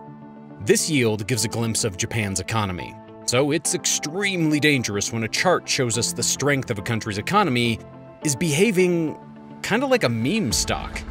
In yet another episode of 2022 wreaking havoc in the financial markets, what was once a world-acknowledged safe haven currency has now been turned into another desolate currency. Yes, I'm talking about the Japanese yen, and how it is crashing to the ground. In what has been a constant decline this year, the Japanese yen this week fell to levels against the US dollar last seen in early 2002. While you may sit there and think that this is a problem that is, exclusive to Japan, you are sadly mistaken. As much as the yen freefall creates problems for the land of the rising sun, it also creates problems in the global landscape, in particular for the United States. How, might you ask? Well, sit tight and let me explain in extensive detail all about the crashing Japanese yen. It's one thing for a currency to face a little slump, but it's another matter entirely for it to fall to levels not seen in 20 years. That is definitely a cause for concern, especially when you consider the fact that the yen is the third most traded currency globally. At present, it is near 134 per dollar after starting in 2022 at 115. The dollar is up 16% so far this year, and we can only assume it is going to gain greater ground. All I can say is that at the moment, it seems that the yen is set for harsher waters. The question remains, however, what is causing such a weak yen? Well, the weakness primarily stems from widening interest rate differentials between Japan and elsewhere. The gap between the interest rates charged globally and those in Japan is becoming astronomical. What do I mean? Well, let me explain. You see, due to various inflation rates in different countries, most global powers led by the US Federal Reserve have been raising rates aggressively to tame soaring inflation. But Japan has not. This is because Japan barely has any inflation to speak of, and so the Bank of Japan has doubled down on its easy policy stance. As an effect, the gap between the Japanese 10-year government bond yields and those in the United States is 279 basis points. This is simply astronomical. To add to this, the Federal Reserve is set to boost interest rates by 0.5 percent points at its next meeting and is on track for 3% rates by the end of this year. This means that the gap will only get wider. Craig Botham, an economist at Pantheon Macroeconomics, said, "The Bank of Japan stood firm once again, leaving rates unchanged, and even doubling down on yield curve control, signaling a commitment to easing despite the plight of the yen." All these actions put the Bank of Japan in an unenviable position. You see, the central bank held rates and pledged to cap the 10-year government bond yield at 0.25%. This rate is nothing compared to what the US is offering, and so this news only triggered a further slide in the yen. So what does the drop in the yen mean for other markets and the US specifically? Let's get into it. Well, when it comes to the effects that we're seeing and what we shall see, it's safe to say that it's kind of a mixed bag. On one hand, the yen has long been the currency of choice for investors undertaking so-called carry trades. This involves borrowing in a low-yielding currency like the yen to invest in higher-yielding currencies like US or Canadian dollars. So, at its capped 0.25% yield, the yen has been perfect for this strategy. Many people borrow in yen and invest in equal baskets of US, Australian, and Canadian dollars. In these first few months of the year, those who did this would have yielded just over 13%, according to Refinitiv data. That is some significant gain, especially at scale. When it comes to the direct effects on the United States, it gets pretty interesting. The Federal Reserve is set to begin winding down its extensive bond buying program around this time this year. In an interesting turn of events, the central bank is counting on investors like Japanese institutions, the biggest foreign buyers of US treasuries, to step in and help absorb the increased supply of treasuries on the market. However, at the current price, this might not happen as fluidly as expected. This is because the yen's route might cut into Japanese demand for treasuries. How, might you ask? Well, allow me to enlighten you. You see, as the yen weakens, Japanese investors with dollar-denominated assets will have to pay more to hedge against the risk of currency fluctuations cutting into their returns. Theoretically, the generous US yields should make treasuries still attractive to Japanese investors. The 10-year US Treasury has a yield of 2.9%, while the 10-year Japanese government bond has a comparatively paltry yield of 0.25%. However, the caveat is that hedging has gotten so expensive that the extra yield a Japanese investor would get from holding treasuries instead of Japanese government bonds has almost disappeared. Also, after you factor in the cost of taking out currency protection, the difference between the 10-year treasury yield and the 10-year Japanese government bond yield is just 0.2 percentage points. This is according to an analysis done by Goldman Sachs Group. Effectively, what this means is that the advantage that is supposedly to be had by investing in the US is lost. Daisuke Karakama, the chief market economist at Mizuho Bank, has commented that he thinks that due to a fear of the unwinding of the weak Japanese yen and pricey US stocks, Japanese institutions are likely to focus their portfolios more on ultra-long-term Japanese government bonds instead of US assets. Data shows that Japanese investors have been trimming their foreign bond holdings. According to the Wall Street Journal, they have been net sellers of foreign bonds in all but 1 month since November, as stated by the Japanese Ministry of Finance, selling a net 2.36 trillion yen, or the equivalent of $18.4 billion in overseas bonds just last month. If the pullback in bond buying continues, it will be coming at a very inopportune time for their US counterparts, given that bond investors have already taken sharp losses this year. And it is not a stretch to say that the selling of bonds ripples to other markets, in particular, our stock market. This is something investors saw happen in the first few months of 2021.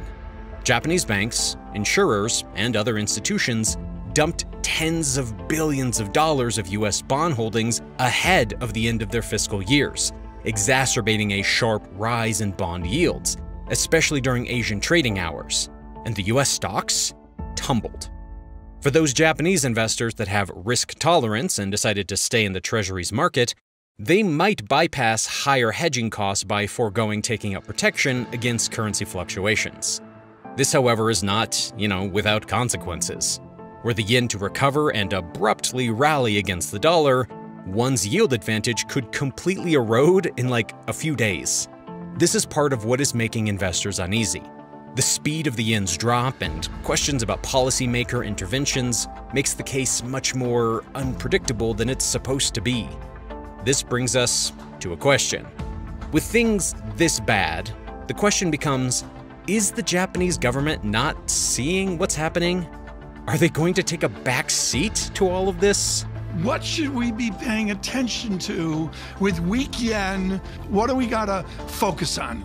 We still have to focus on what the central banks are going to do, especially what the BOJ is going to do over the next few weeks. They have a meeting coming up in a few weeks. And we think that they're going to potentially raise that cap on 10-year JGB yields. Yes. You're willing to call that they're going to go from a 0.25 out to something new? There's going to be a loss or a lack of tolerance for a weaker yen. As you said, imports are going to start getting more expensive in Japan. Right. It's true that they need more inflation, but it seems that they also don't need the kind of uncertainty that's brought to the market by a lot of dollar-yen volatility. Okay, and we're talking about a cultural change in Japan. Are we going to see that at this time? No, I wouldn't describe it as such. To say it's a cultural change would be to say that somehow 0.25% is some sort of line in the sand that is immutable. It was always intended to adjust with conditions. Inflation is returning to Japan to some extent, but more importantly, the BOJ risks having a situation where it's forced to absorb and buy every JGB on the planet. And the adjustment they have to make here is to raise the cap. It's not a cultural change. I think it's what central banks do all the time.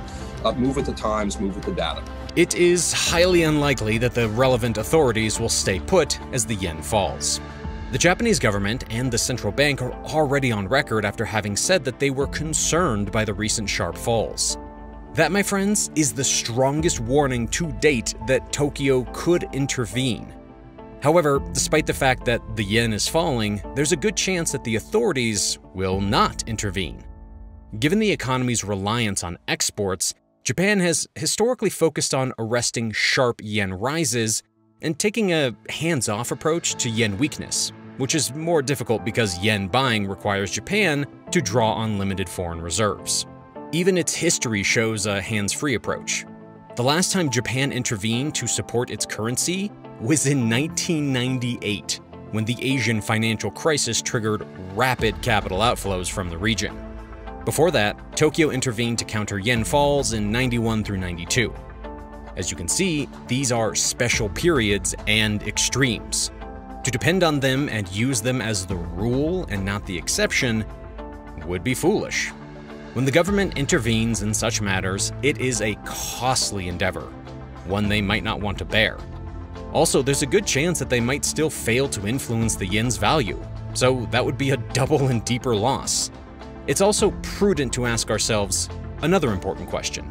Is the yen falling entirely bad for the Japanese economy? Or does the government know what it's doing when it maintains a hands-off approach? Surprisingly, some benefits come from Japan having a weak yen.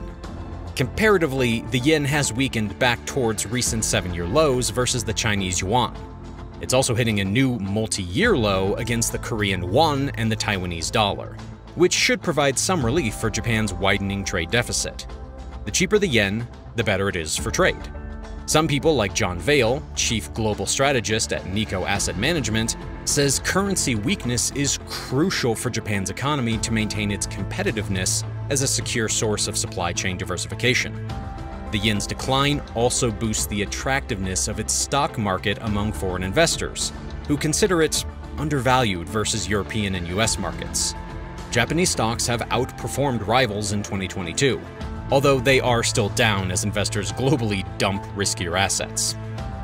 So perhaps the last question that arises is, benefits aside, and if the government isn't going to intervene, what could stop the yen from free-falling?